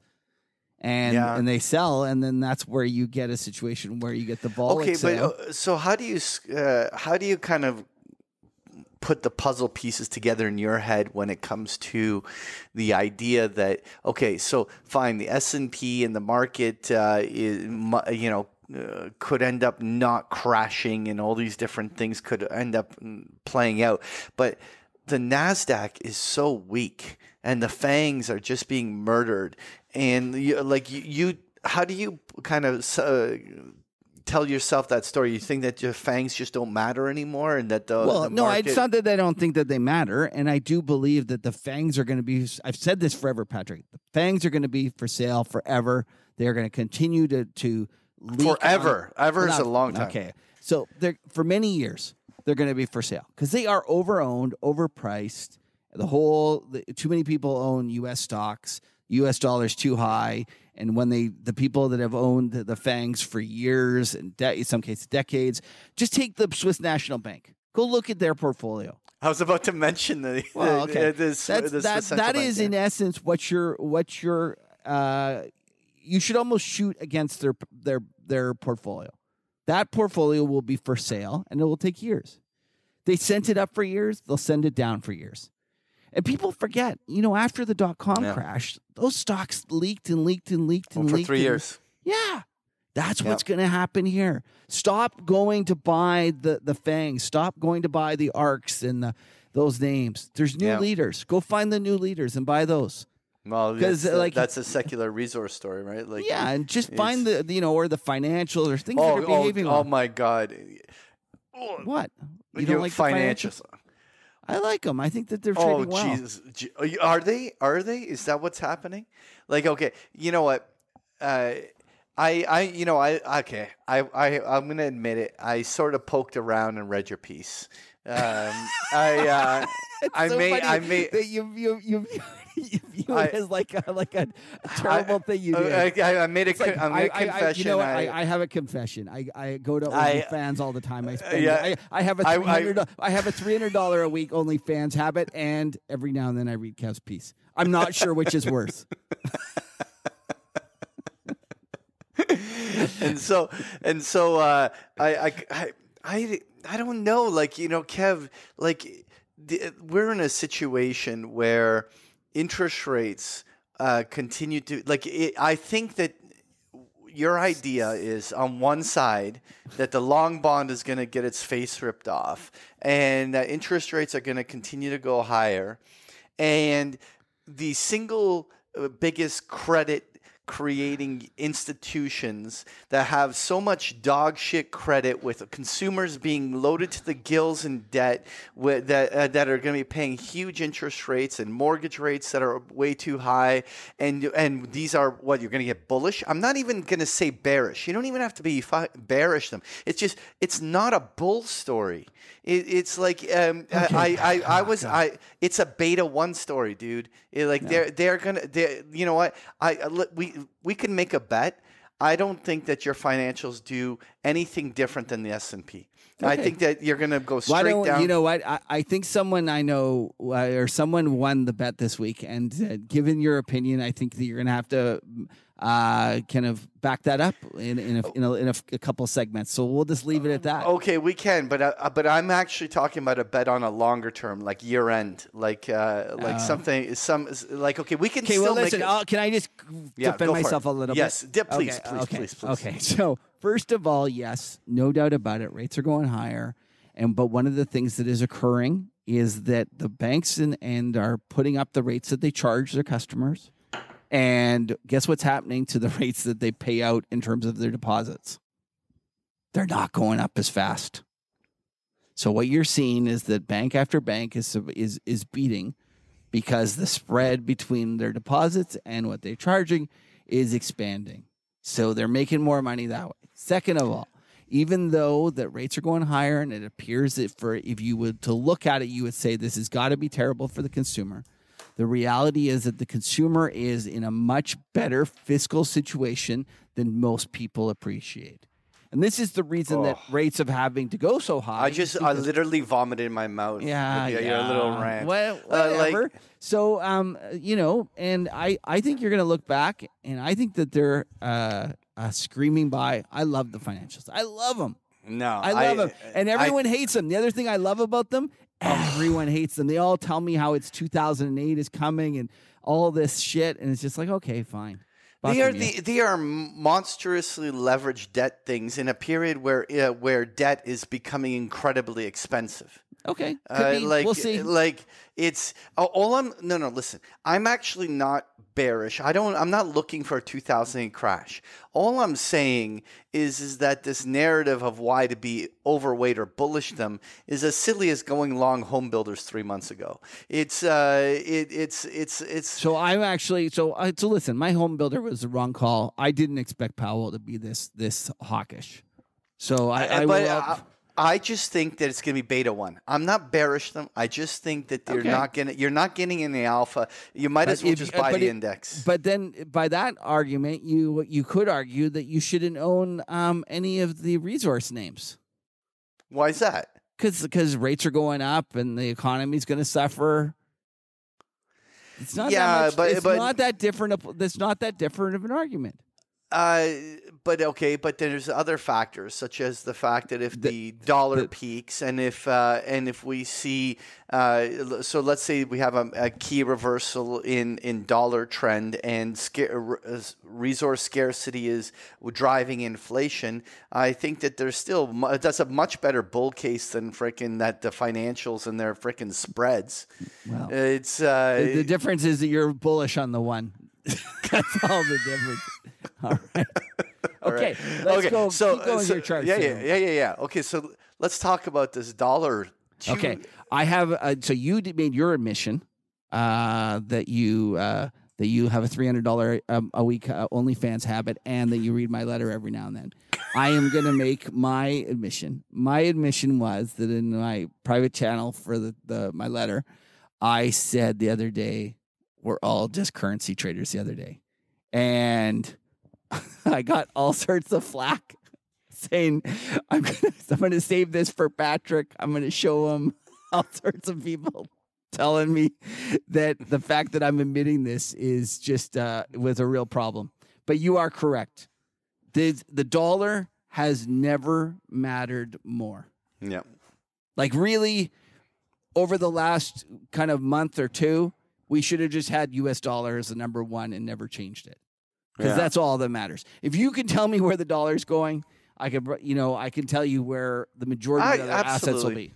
Yeah. It's funny, but like my entire macro backdrop from even the last decade has always made the U.S. dollar a centerpiece. And really what we went through is a year or so where the U.S. dollar correlations didn't seem to matter, and the currency became more trade ranged, and a lot of people kind of shat on the whole idea, but really ultimately it's such a force, the U.S. dollar, and when you start seeing these types of trends, it just becomes the elephant in the room. We're seeing it right now, and the single biggest macro thing to determine is there a intermediate high in the dollar? And I want to say intermediate high because it is so ridiculously premature to be calling a major dollar turn, even though you feel that the dollar is way too expensive. I just still think it's too early to be I think it's sort of like your bond calls in 2019. It's like you're such a big picture thinker, you get that there's going to be a major turn in the dollar, but it doesn't mean that these trends can't last another year. And so I'm not ready to call a major turn in the dollar, but one of the interesting things is that what if the dollar has put in its high for the year? I mean, there's another couple months left, November and December. Like, what if the dollar just is going to mean revert down to 105 on the Dixie and consolidate? That becomes a huge tailwind for risk asset. Yeah, listen, I agree. And I'll just add a couple of things. First of all, although I agree with your analysis about how important the dollar is, we can also show it empirically that it's gone up in terms of the correlations. And Dean Kernat from Alpha Exchange has been tweeting this over and over again about how the relationship between the dollar and many other asset classes has just continually gotten stronger and stronger. Yeah. And just as an aside, I just want to say a big shout out to Sean and the Wet Bandits, who gave me properly, raked me over the coals for saying that we're all just currency traders now. And listen, we are. That's the reality, is that it's going to drive everything. And the only other thing I would say in terms of the dollar and what that's driving, I would like to give a shout out to Louis Vincent Gav, and I believe he did say it on that other podcast you cheat with us on, right? Yeah. And Vincent Deluard brought it up today in our meeting about the fact that Louis was talking about which pivot is more important, Powell's or Xi's. And I think today showed that Louis' point is spot on. Yeah, for sure. For those, the China pivot is huge. Yeah, and it's really, you should go back, and for those who have trouble listening to the full macro voices, you should go back Sorry, I just couldn't resist. And I will go listen to it. I should go listen. There's a transcript. Okay, there's a transcript. Okay. There we go. Golden. I will go get the transcript, or I'll just ask. I'll phone Louis up and try to get it directly from him. Anyways, Louis deserves a big shout out, and you guys do too as well for that call and for having you know who kind of collaborated that was Ole Hansen when we had him on. Did he say the same thing? Oh, he thematically was echoing many of the same things in his own version of it, and it really does, put that whole thing. It's so important. It's so important. When and how the China reopens, and all you had to do is look at today's action to see the fact that it offset everything that Powell did 2 days ago with all of his bearish or hawkish talk. It was instantly shot out the window. And I can't wait to see once they finally do reopen what's going to happen to these commodities, because they've been ripping. And listen, while we're talking about commodities, let's pull up copper.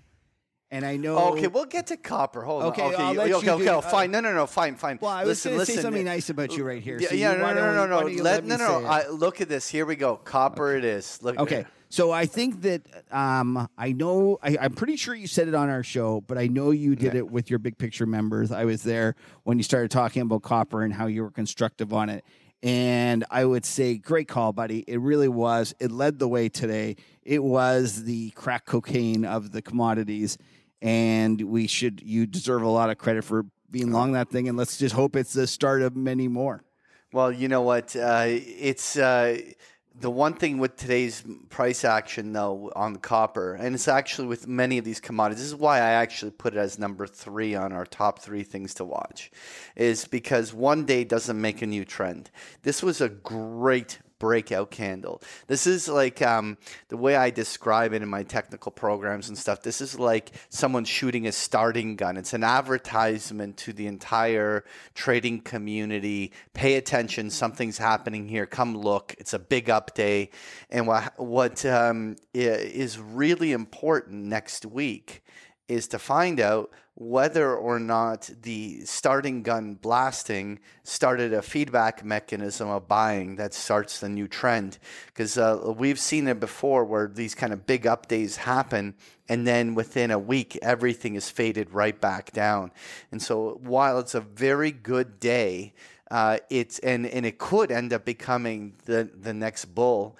To me, next week is actually critical. Will the bulls follow through? Will they be able to build on one really good positive day? Can they actually start to repair the awful, almost like 9-month bear market that's been ravaging copper? And can a new bull cycle begin from here? If it is, there's big freaking money to be made. Like this is like first inning of a 9-inning game kind of stuff. But could be even first pitch.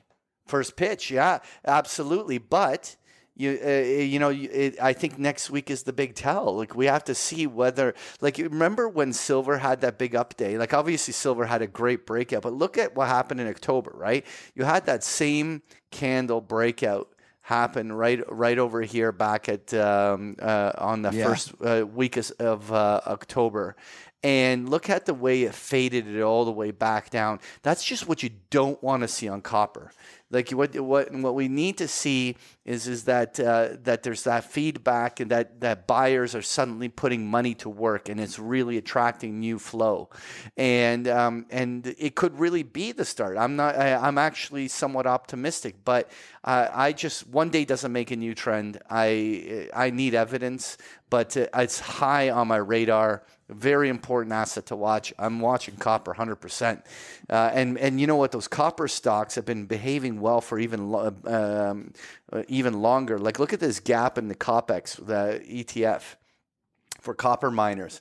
But Freeport McMoran had its positive earnings. It caused that. By the way, that's a good example right there. So look at on that nice, beautiful breakout candle on its earnings that happened over here. Notice that in the week after, it was relatively well accumulated and defended. That's literally what you want to see on all of these things that broke out today. You want to see a week where they hold in the gains, push it to higher thing. You want to see positive accumulation showing on the charts. If that really shows up, the next leg of the commodity move may actually be here. Let's hope, man. Let's hope. Someone's got too much of it there, obviously. Anyway, but let's talk all the commodities. I want to talk crude oil here for a moment. Like, we started with it because that was one of the top three things, but this is a really interesting moment. This pullback right over here, that when we highlighted it a couple weeks ago, was a key Fibonacci retrace and a key moment, because the pattern oil has had since its June high was sequentially lower highs and lower lows in a very definitive downtrend. And one of the key things that we were looking for was, will the pattern break, which is that it stops making lower lows and generally is well accumulated.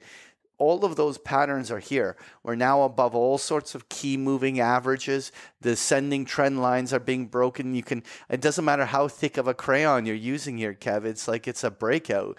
So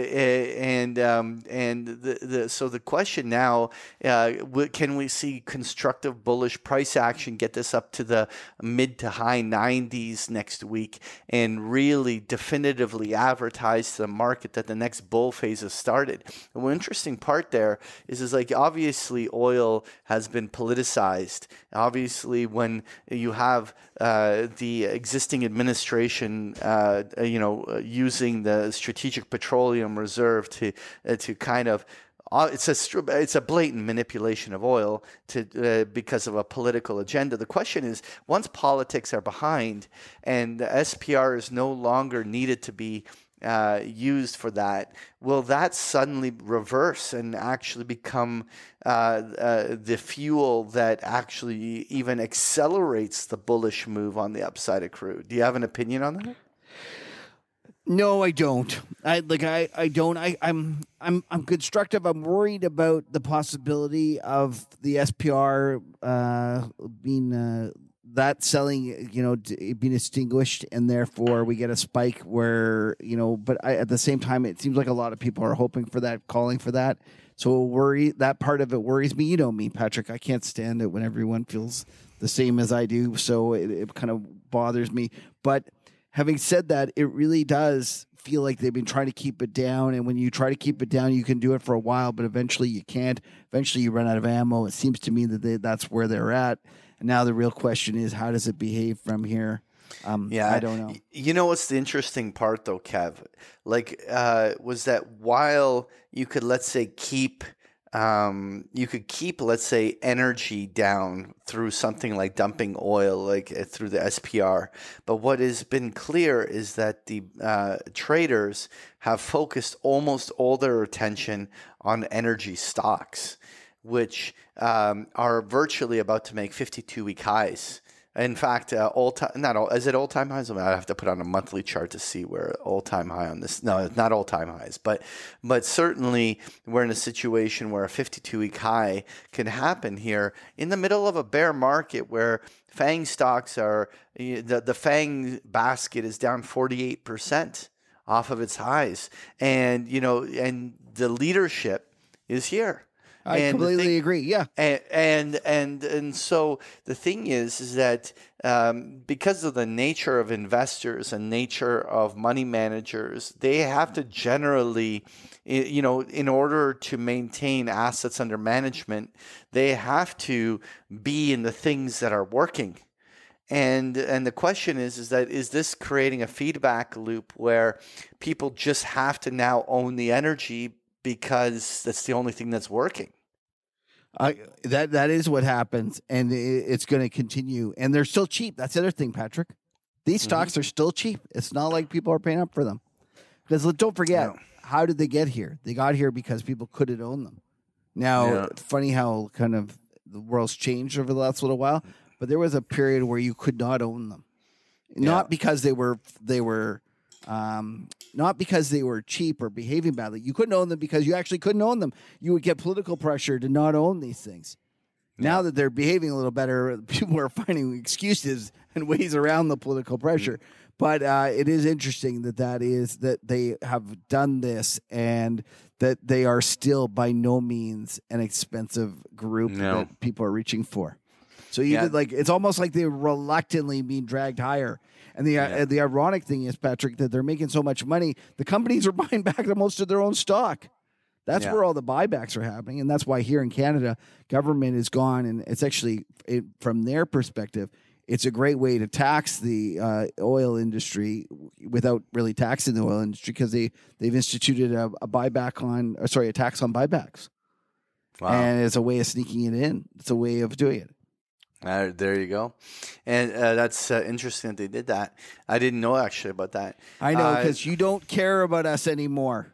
Oh my God! All right. Anyway, but the other area, I'm just gonna dodge that. I'm dodging. The guy goes and gets some nice weather, and he starts to enjoy not having snow on the ground. And next thing you know, he's not paying attention to any of the news here in Canada. Yeah. So, but one of the other China stories is obviously iron ore and big gapping in the big iron ore plays. I'm going to start with BHP, which had literally gapped above its like 2-3 week range on the upside, but Rio had a big up day.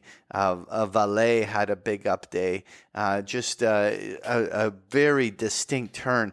And this is another space that has been just so beaten down, and the fact that that we're sort of seeing these basing formations, it's interesting. It's like the entire resource space seems to just have a new life to it all of a sudden after what was a very, very painful 6-month cycle in being a resource investor. Even like look at what's going on with gold, gold and silver. Just like this is I think the single biggest one up day that gold has had in probably like a half a year. When was the last time we saw an up day of like $50? I don't. It's been a while. Like you have to go back. You have to go back to like February and March.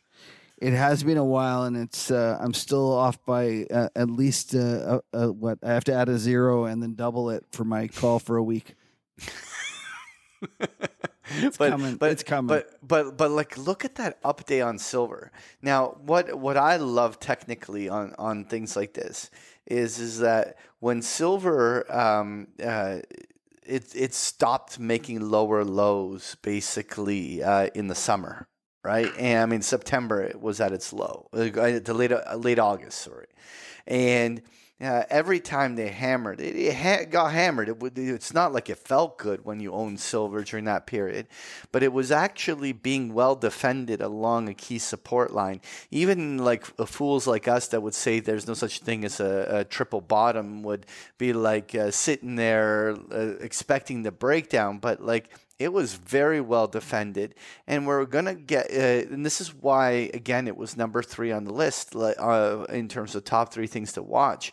Can the bulls start to follow through on these turns? Like this could be first inning shit on all of these.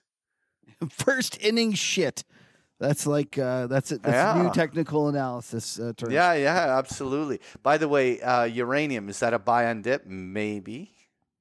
It's been such a positive trend, and every time we've dipped like this, even though it could still poke it down to 1650, I'm not trying to say it's already just upside, but the pattern that uranium's been holding has been that every dip gets bought. What's interesting is obviously that Cameco news, which I know you went the other week. You made your opinion very well known to our listeners. What did I say? That you were bullish at. But that you thought it was silly that thing. But the point is it dragged the entire. This is the new issue. The new issue they got they sold. What happened? Was I right or wrong? No. I'm talking about Cameco with their takeover of, or not takeover, the M&A. No, the new issue. Yeah, they did a big new issue, and they teamed up with Brookfield. Yeah, and the new issue was down into the hole, and then it didn't. It had trouble. It actually broke below issue for a little while, and it was big. But since then, I think it's done well. Well, it's held up. It hasn't done worse. I mean, I don't I mean, fine, it's like 5-10% off of the lows, but like I wouldn't like be doing a victory lap around for that kind of a move yet. The point is that what I want to highlight is that while uranium has done well as a commodity, you know, the spud has been generally advancing, but what you have is scenarios where the uranium stocks as an ETF and as a group have actually gotten no love. You can see here we're using this uranium X, the global X uranium, ETF. That it's still been in an awful trade range, and I'm curious if the whole resource space comes to life, whether or not this finally starts to get some action. Well, that's a good point. It actually, you're right. It's not like that's leading the way, and it's especially today. It was actually underperformed. Mm-hmm. So I don't know. That's just a thing that I'm watching. Like I'm not. Okay, you're watching. Okay, fair enough. It's like I don't. You know, we don't know whether it will, but it's certainly something to keep a really close eye on. Is this the Patrick I'm watching copper heads up? It could be. It could be. I think it is. There you go, folks. Read between the lines. I don't want to be uranize. Don't put uranize on Patrick's picture. Twitter profile. No, don't. Yeah, do it. yeah. Oh no. Well, you know what? It probably was. Thinking back at it, when someone put housing eyes on mine, that was the end of it. Yeah, housing has gone straight down. Yeah, so don't Gucci this one, everyone. Just leave it alone. Let's quickly change the topic. Okay, what do we got next? Well, what do you want to look at? Is there anything? Is there something that you were thinking? I just really thought it was interesting how awful these FANG stocks are doing. But I'm not surprised. I don't know why people are so surprised about this. They suck. They're over-owned. They're going to continue to be for sale. Stop buying them. Just go, you know when that Michael Jordan video from the 90s or late 80s, where he says when he's talking about drugs and he's like, stop it, do something else, stop buying FANGs. Okay, Kev, I won't disagree with you. It's not like I'm trying to endorse the buying of the FANGs. What I struggle with is on one part, I want to kind of believe in my mind that the S&P has room to rip 10-20% on the upside if given the right bull catalyst. And I'm trying to, I can't seem to figure out how the hell does the S&P make that kind of a move if the FANGs are shit in the bed? Well, so I'll give you the answer to that. What you're going to find is you will have a rip in the FANGs higher. But they will be the traditional bear market rally, meaning they will go up 10, 20% in 1 or 2 days, and then they will go back to leaking. And the other stocks will hang in there. Yeah. And this was, I think we've had this argument before, that whether you could get a correction in the FANGs without it crushing the whole market. Now, it happened to be that everything went down. So we're down 20% or 25%, and a good portion of that is the FANGs. But I don't think you need the FANGs leading it back to get us to unch. I could see us where we could get a rally in the FANGs that just kind of makes them not look quite as bad, and then everything else rips. Maybe financials. Not impressed.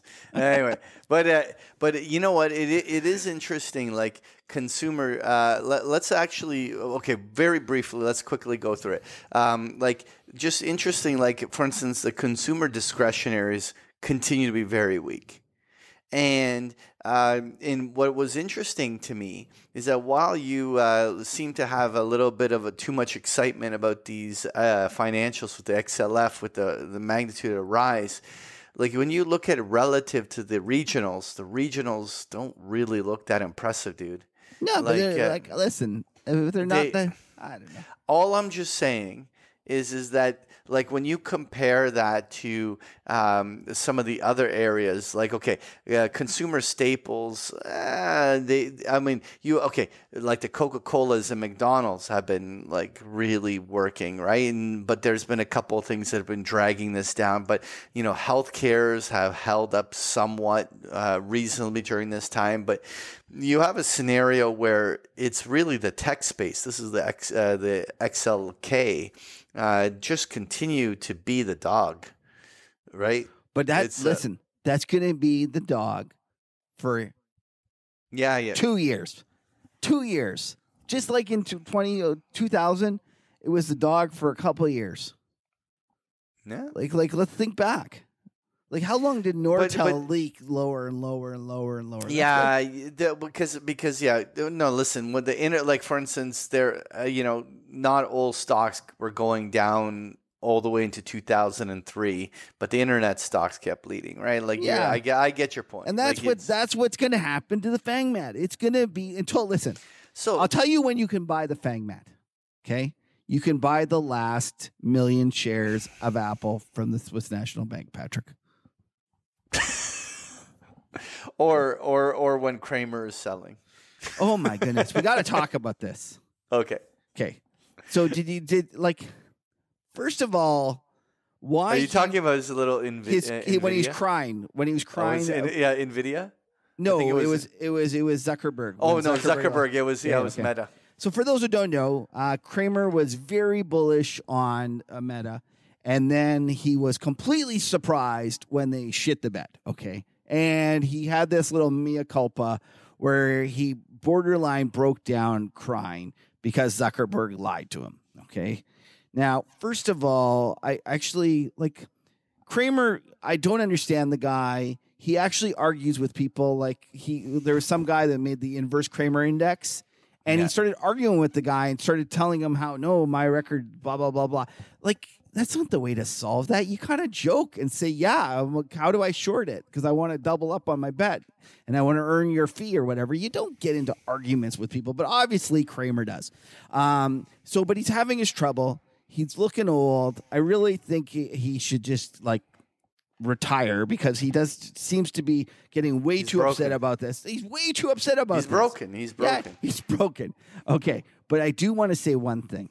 Okay. He went through this mea culpa where he felt that Zuckerberg had guided him into believing something that wasn't true. And it took until the actual numbers collapsed that he went, holy smokes, the guy lied to me. This isn't the case. And then he was all upset. I don't want to name the stock. And don't name the stock. But there is another stock that has lots of people that believe this founder, he's not a founder, this leader of this stock. And here is my prediction for you. I believe that the Jimmy Kramer, I can't believe Zuckerberg did this to me, / crying, will be occurring across the board. And we will see tons of it. And there will be calls for, I just don't know how this person could do this, why this is allowed, and this shouldn't be allowed. And there'll be calls for congressional hearings and a million different things. That is a precursor of things to come. Mm-hmm. Don't say the stock. Don't say it, Patrick. Don't say it. Okay. So it's going to happen, though. It's I shouldn't say it's going to happen. Okay. I think there's a high likelihood. High likelihood. I want to leave the talking charts with one quick thing. What was interesting was that obviously China was the story. So commodity markets, dollar seemed to be where the action was. But what was interesting is this is the 10-year Treasury note, but both the S&P 500 and the Treasury bonds really didn't seem to care today. And one of the interesting things for me is that if we start seeing that the dollar and commodities start moving in the weeks to come, was this just the fact that one day they didn't care, but they will start to care soon.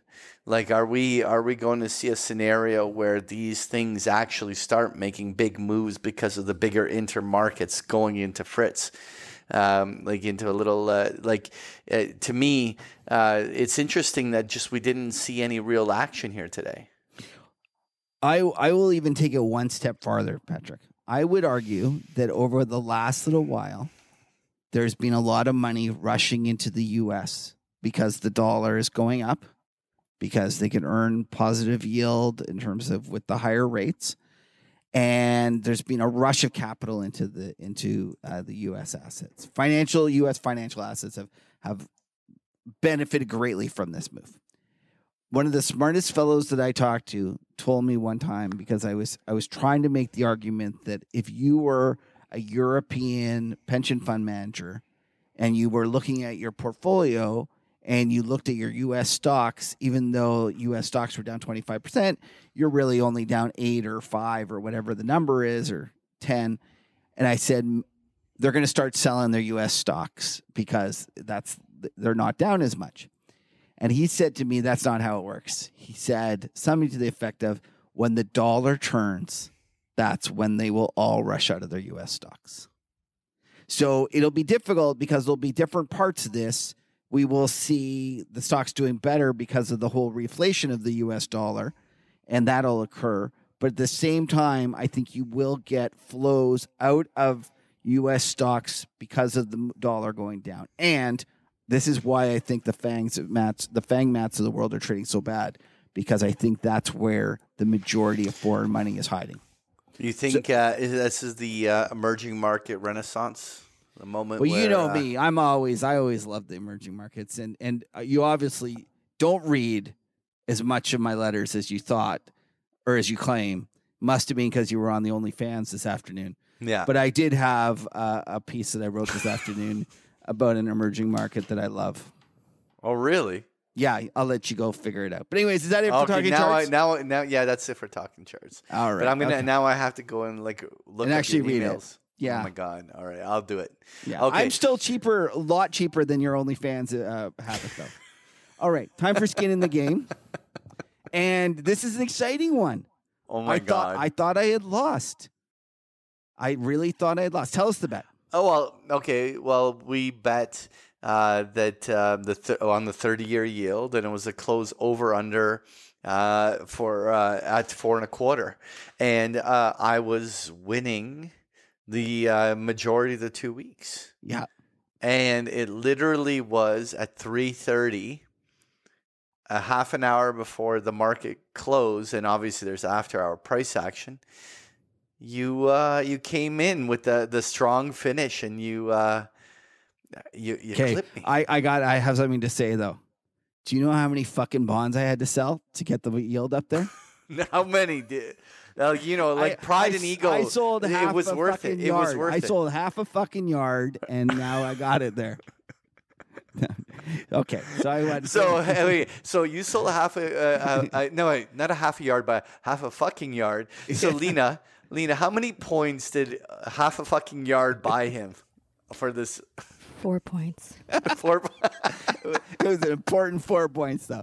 Okay, let me tell people about our skin in the game. It's our weekly opportunity for us to demonstrate that we are degenerate gamblers at heart. Every week, one of us presents a wager, and the other guy chooses which side of the bet he wants. Every wager needs to settle by next episode, and the rules of the game are as follows. We play a match to 50 points. The loser of the match will have to take out 3 lucky or unlucky, as depending on how you think about things, Market Huddle listeners for dinner, where they get to grill him about why he had so many bad calls. All right, Patrick, it's my turn, right? Yeah, so it's we're your gonna turn. we're gonna have to do XLFs.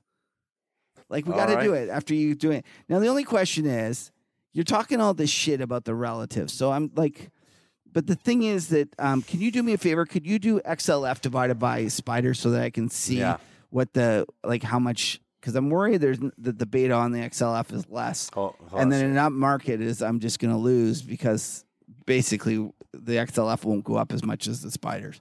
So I might have to do something else. Okay. So wait, that's XLF over spiders? Yeah. And you're giving me a hard time about this? Look, dude. Listen. Look at this chart. Okay, so tell me. This thing is in a huge bull market. I don't want to do this. This is like it's on a stick. This is the greatest. It went from 0.8 to 0.9. You're getting excited about silliness. Now, listen, make your bet. Like, what's your move here, punk? Like, I'm gonna stick by my call here. Okay, fuck it. I'm gonna stay up or down from here on the XLF over the Spider. Over the Spider. Yeah, like meaning divided by. Yeah, like this ratio. No, absolutely. I'm gonna take under. Okay. I probably blew that. I probably should have asked for something. But anyways, okay. So be it. I'm going to live with it. And listen, I'm not going to do any. Okay. What's the score now? The score is now you got 20 to you got 3 points on me. That fuck. I would have had you 24 to 19. Yeah. But listen, it was expensive.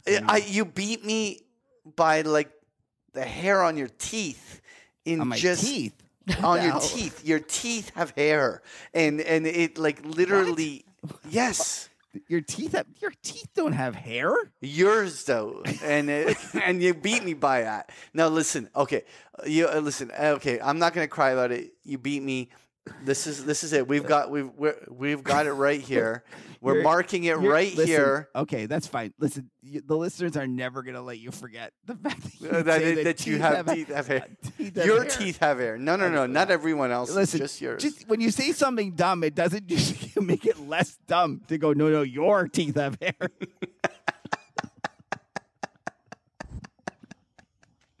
Okay, it doesn't matter. I'm going to just to piss you off. I'm only doing 2 points. I'm not letting you get back to 3 points. Nope. I'm just telling you. You can do 1 if you want. So you 1 or 2. So you pick. Fine, 2. Oh wait, you know what? No. Let's do 2. 2 it is. 2 it is. I was going to say we got to start betting more to get the thing up, but it's okay. We'll have the 2 it is. We're going to be at 50, and we'll do it in the spring. All right, I drew the line in there. Okay. For today's so close. Can you? What is the ratio? Tell Lena.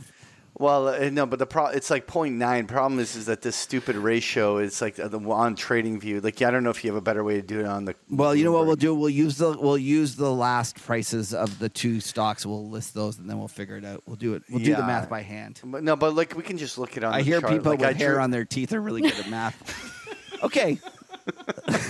Let's get on to the next thing. All right, please save us, Lena, with some no stupid questions. Got hair on the teeth. I know, and then the best part was he said, "No, you have hair on your teeth." I double down, triple down. Exactly. It's something your 6-year-old would do. Somebody's a bit of a no stupid questions, Lena. All right. What's the first one? So our first question.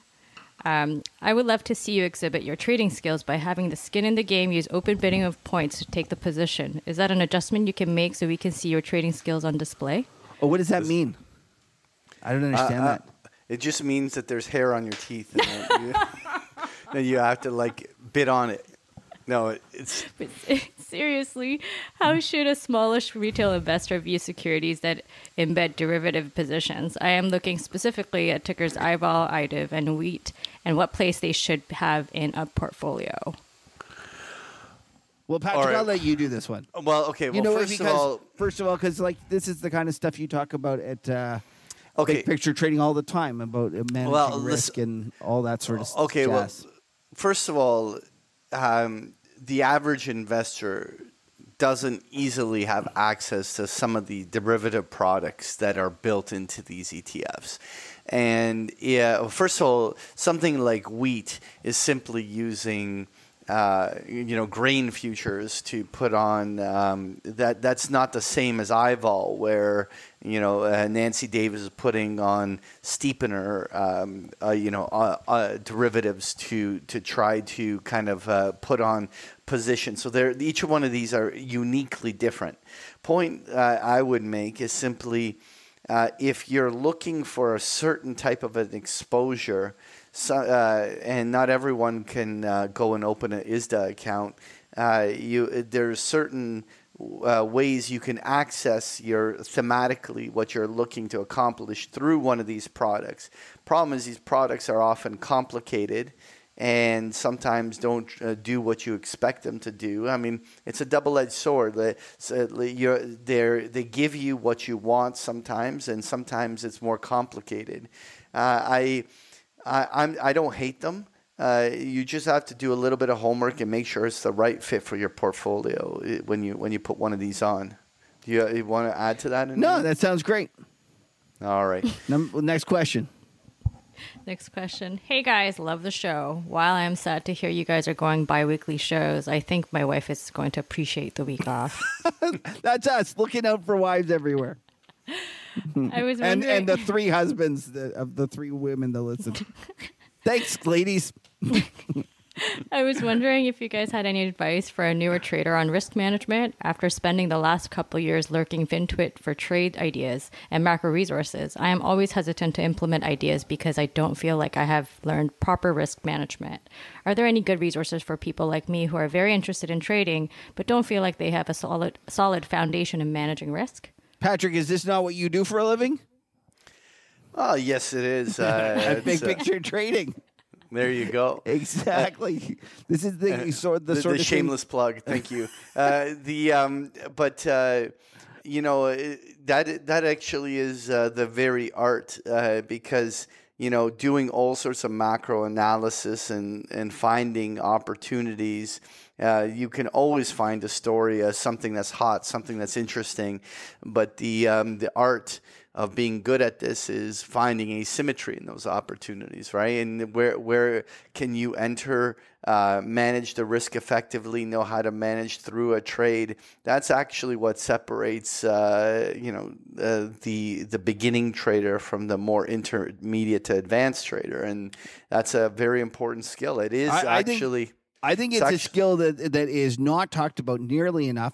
Everyone talks about different themes, different trades, and not enough people focus on the managing risk, dealing with it, setting up trades. Obviously, this is the sort of things you do with your options and different things like that.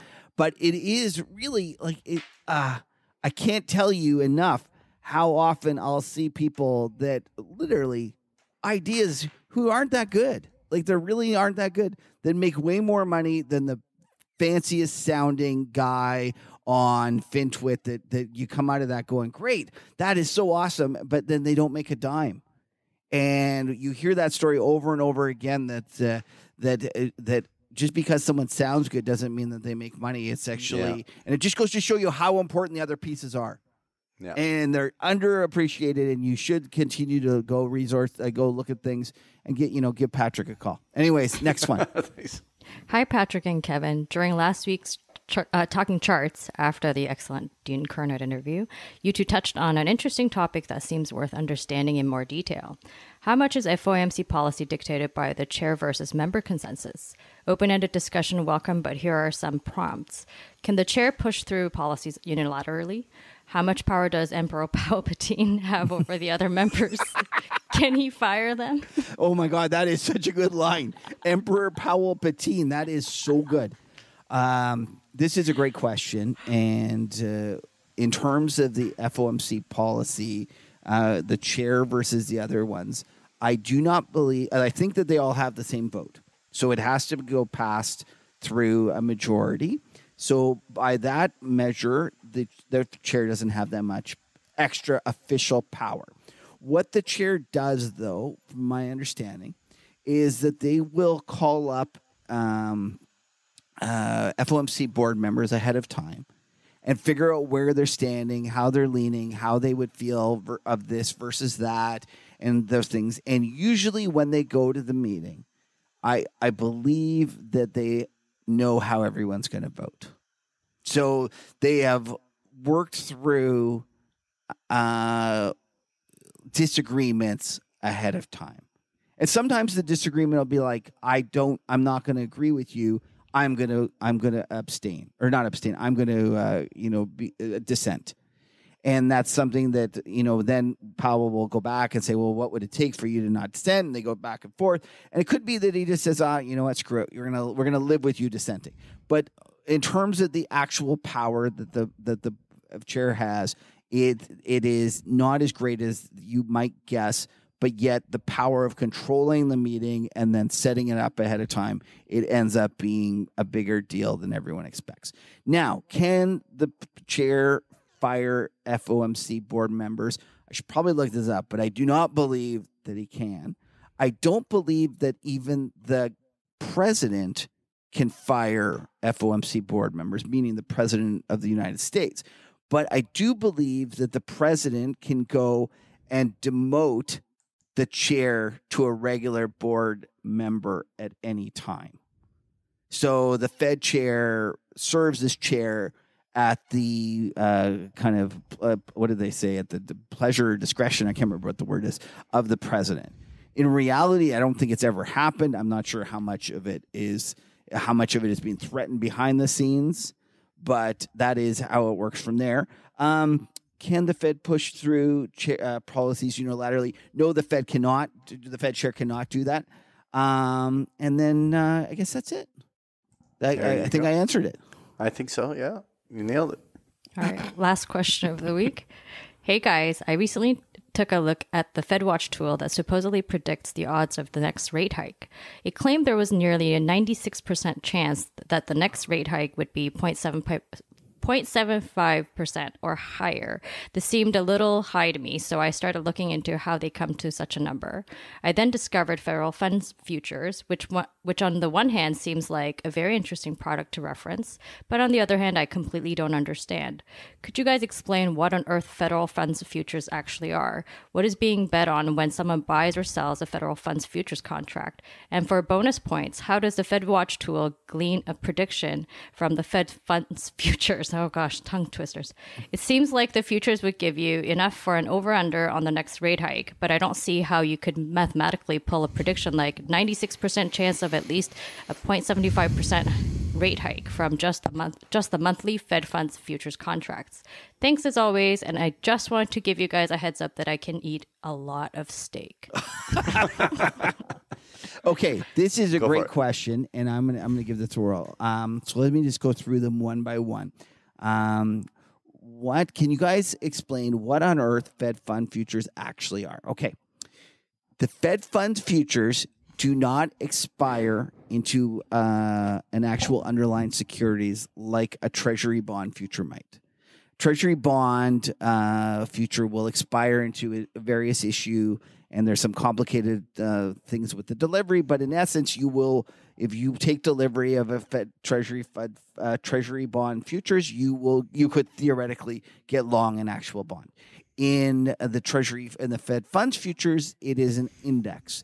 So it is, in essence, a way of betting on the Fed funds futures. Just like the S&P 500 future is the same way. It's an index. You can't take delivery of your S&P 500 futures, but what you can do is you can go and let it expire, and that expiry is based upon the opening price of the 500 stocks in the index. So theoretically, a sophisticated client that would wanted to get long S&P 500 stocks could buy a future, wait for it to expire on the expiry morning of that triple witching, go out and buy all 500 stocks, achieve the index price, and in essence have locked in the price of that basket ahead of time by buying the future. So that's the first thing about the Fed Fund futures. It's an index. Now, the next thing about it is when you compare it to, like, let's say a Eurodollar, which is a Eurodollar is it expires into 3-month LIBOR, which is another index rate, and it's very similar in that it's an index and it expires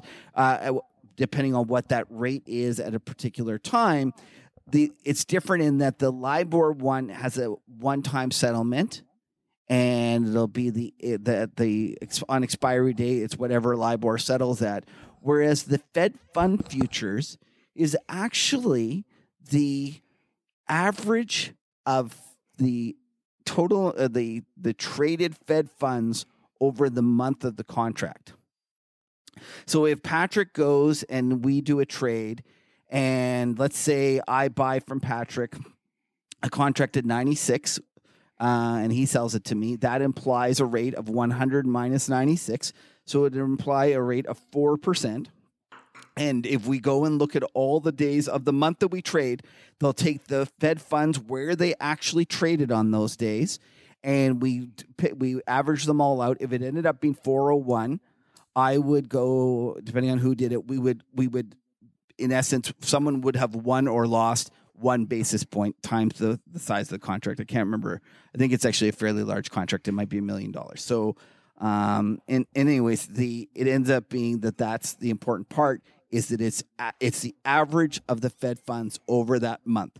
So why it gets a little complicated is that when you're going and looking at the odds of the Fed funds, of a rate hike, you need to incorporate the fact that if the rate hike comes out mid-month, you need to look at the fact that half of the month it's going to be before the hike, and then half of the month is going to be after the hike. The next part about it that ends up being a little more complicated is that everyone thinks that the Fed funds is a rate that it's precise. And what the Fed funds is actually is a lower and an upper target band. And usually I think it trades, I can't remember exactly, I think it's 12, it trades roughly in the middle, 12 basis points above the bid or whatever of the lower bound, or 13 below the upper one. But it's still not precise. There are days where it might trade 1 or 2 basis points higher or 1 or 2 basis points lower. And then there's sometimes month-end points where it will go to the actual band, the lower target or the upper target, depending on which way it is. So it's never exact. That there's always a certain amount of risk that you need to assume with the fact that the Fed funds is going to, the actual contracts are going to, the Fed funds themselves are going to trade within a certain amount of a band that way. Now, what was the other thing? The bonus points. I need the bonus points. I'm always interested in bonus points, so I'm going to answer this question. How does the Fed Watch tool glean a prediction for the Fed funds futures?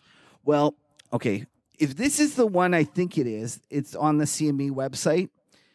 I believe that a lot of the STIR traders, which is short-term interest rate traders, have complained that doesn't do a very good job, that the math is wrong and that's not very good. I believe on Bloomberg that it's better. They've figured out the math. But in essence, what they do is they make assumptions for where Fed funds will trade relative to the band, and then they just figure out how many days, and then they figure out where it's trading. And yes, if you know all those things, you can then say there's a 96% chance that it'll trade here because it's at this level. And so it ends up just being math. Anyways, I hope that helps. Yeah, no, that but the key, there's 2 main keys. One is that that the Fed funds does not trade on or on the upper or lower bound. It trades in between. And then the second one is that the Fed funds future is not a point in time. It is the average over the month of the contract. There you go. Lena, if people have questions and want to submit them, where can they submit them? If you have any questions for Kevin and Patrick, please submit your questions to nostupidquestions@markethuddle.com. And make sure you send some side effects. We're always looking for side effects. All right. Thanks for tuning into the Market Huddle. We appreciate you spending some time with us. Please give us a follow on Twitter at the Market Huddle. Patrick and Lena gets tired of talking to Patrick and myself. You can listen to a Market Huddle on all the networks. You know the deal. Patrick, where can they find you? You can find me on Twitter at Patrick Ceresna or at bigpicturetrading.com. Kev, where can they find you? You can go check out my newsletter at themacrotourist.com. And listen, we can never have too many friends. Bear market, bull market. We're happy to spend some time together on this crazy ride. Now stick around for the after show.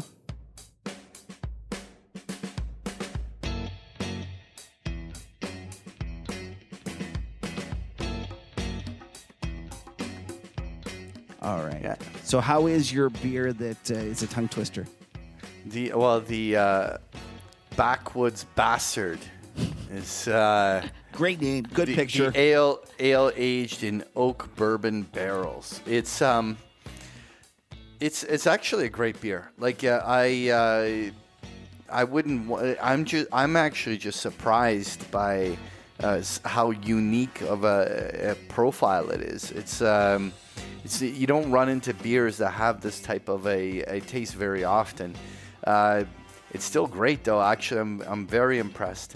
You also don't run into beers that put Gandalf on the front.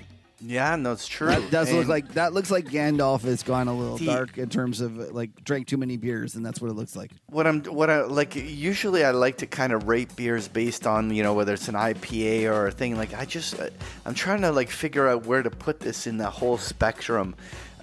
You know what? It's a good beer. I'm gonna give it like an 8.4. Like it deserves a good score. It should be tried by anyone who can try it out too. So it's not sessionable, but it's delicious. It's not sessionable. It's been a while since you talking about it being sessionable.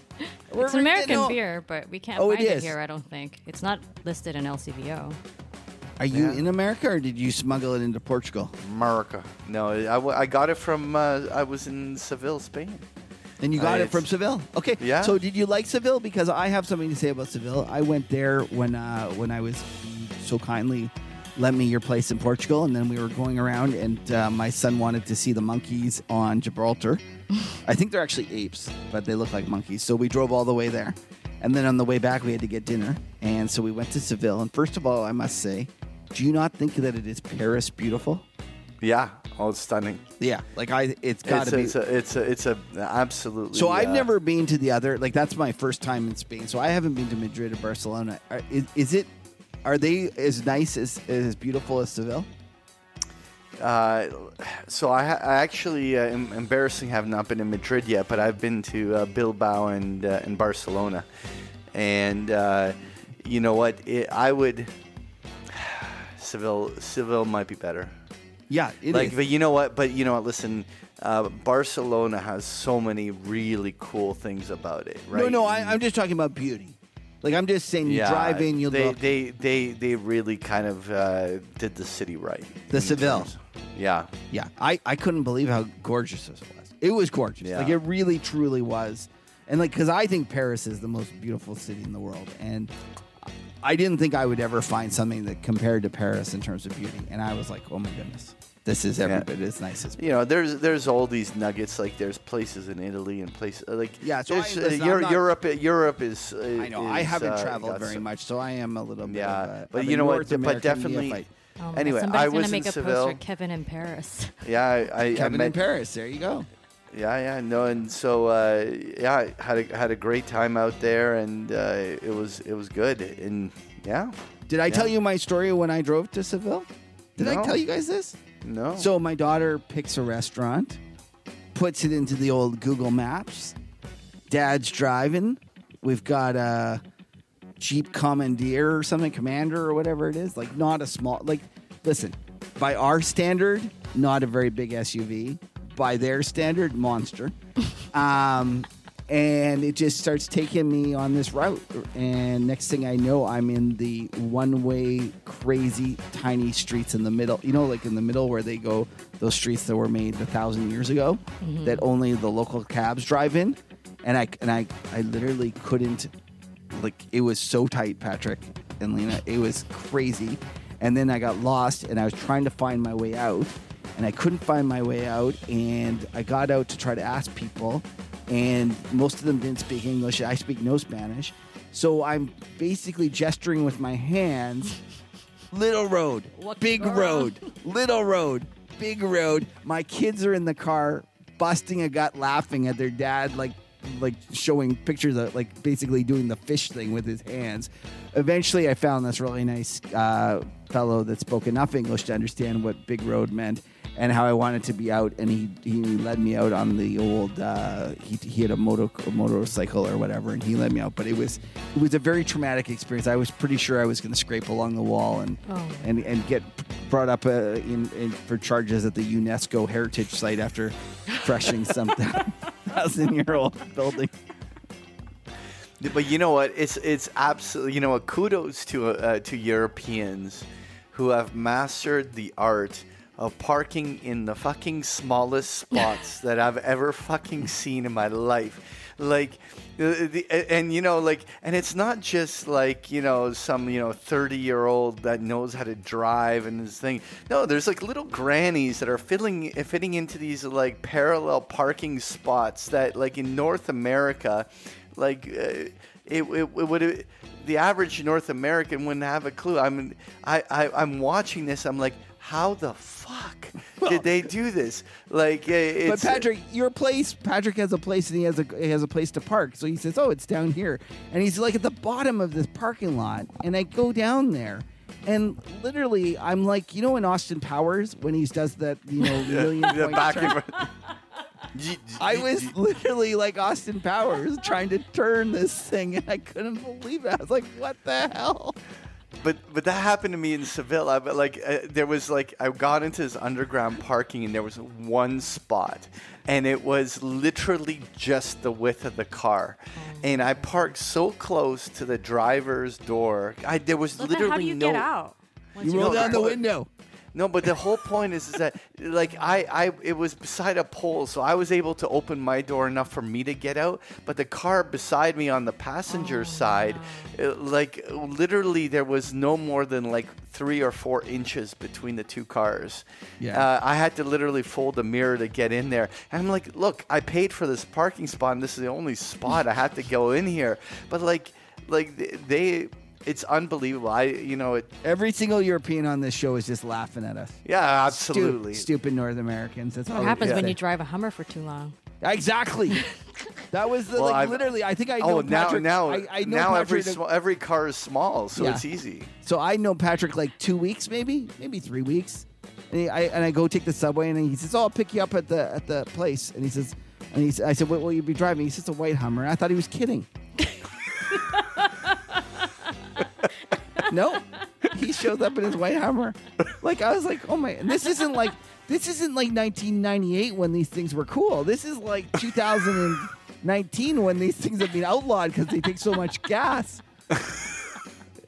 I'm not Dick. I'm not Dick. You have to look around before you getting into the car, right? It was crazy. That was just so funny when he drove this thing. And it's a funny car. Well, anyways, I'm glad you had a good time in Seville. Patrick. Yeah. By the way, okay, so I want to change the topic here for a second. Yep. Here, okay, so in my defense, I googled the hair on the teeth. Oh here. God. Oh my gosh. And so in Dutch, you have hair. If you have hair on your teeth, is a symbol of when you are strong, very strong. Yeah. Okay. Yeah, So and- listen, if you say any nonsense, there's going to be some culture somewhere that's got something on it. Like this is you're going to say that your Dutch grandmother, this is why you did this. Oh, I knew that. There was And an Italian woman has a rare condition of having hair growing out of her gums, and that her teeth are covered in. yeah. That is disgusting. I'm sorry. That is like when you've been drinking too long and you wake up and then like you pass out at someone's house, and then like when you're a kid, and then you'd wake up the next day and you'd be like, Oh, that like fuzz on your teeth? yeah. Ugh. I remember the one time the one guy God. cracked me up the most. One of the guys says he's doing that. He goes, "Where's the rabbit?" I go, What? What rabbit? And he goes, "The one that shit in my mouth last night."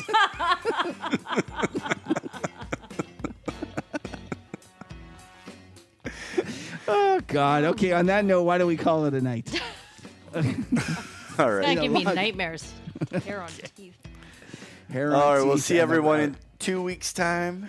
Take care. It'll be Good luck out there. Watch the U.S. dollars. All that matters. Catch you guys. Okay. Bye bye. All right. Have a good one.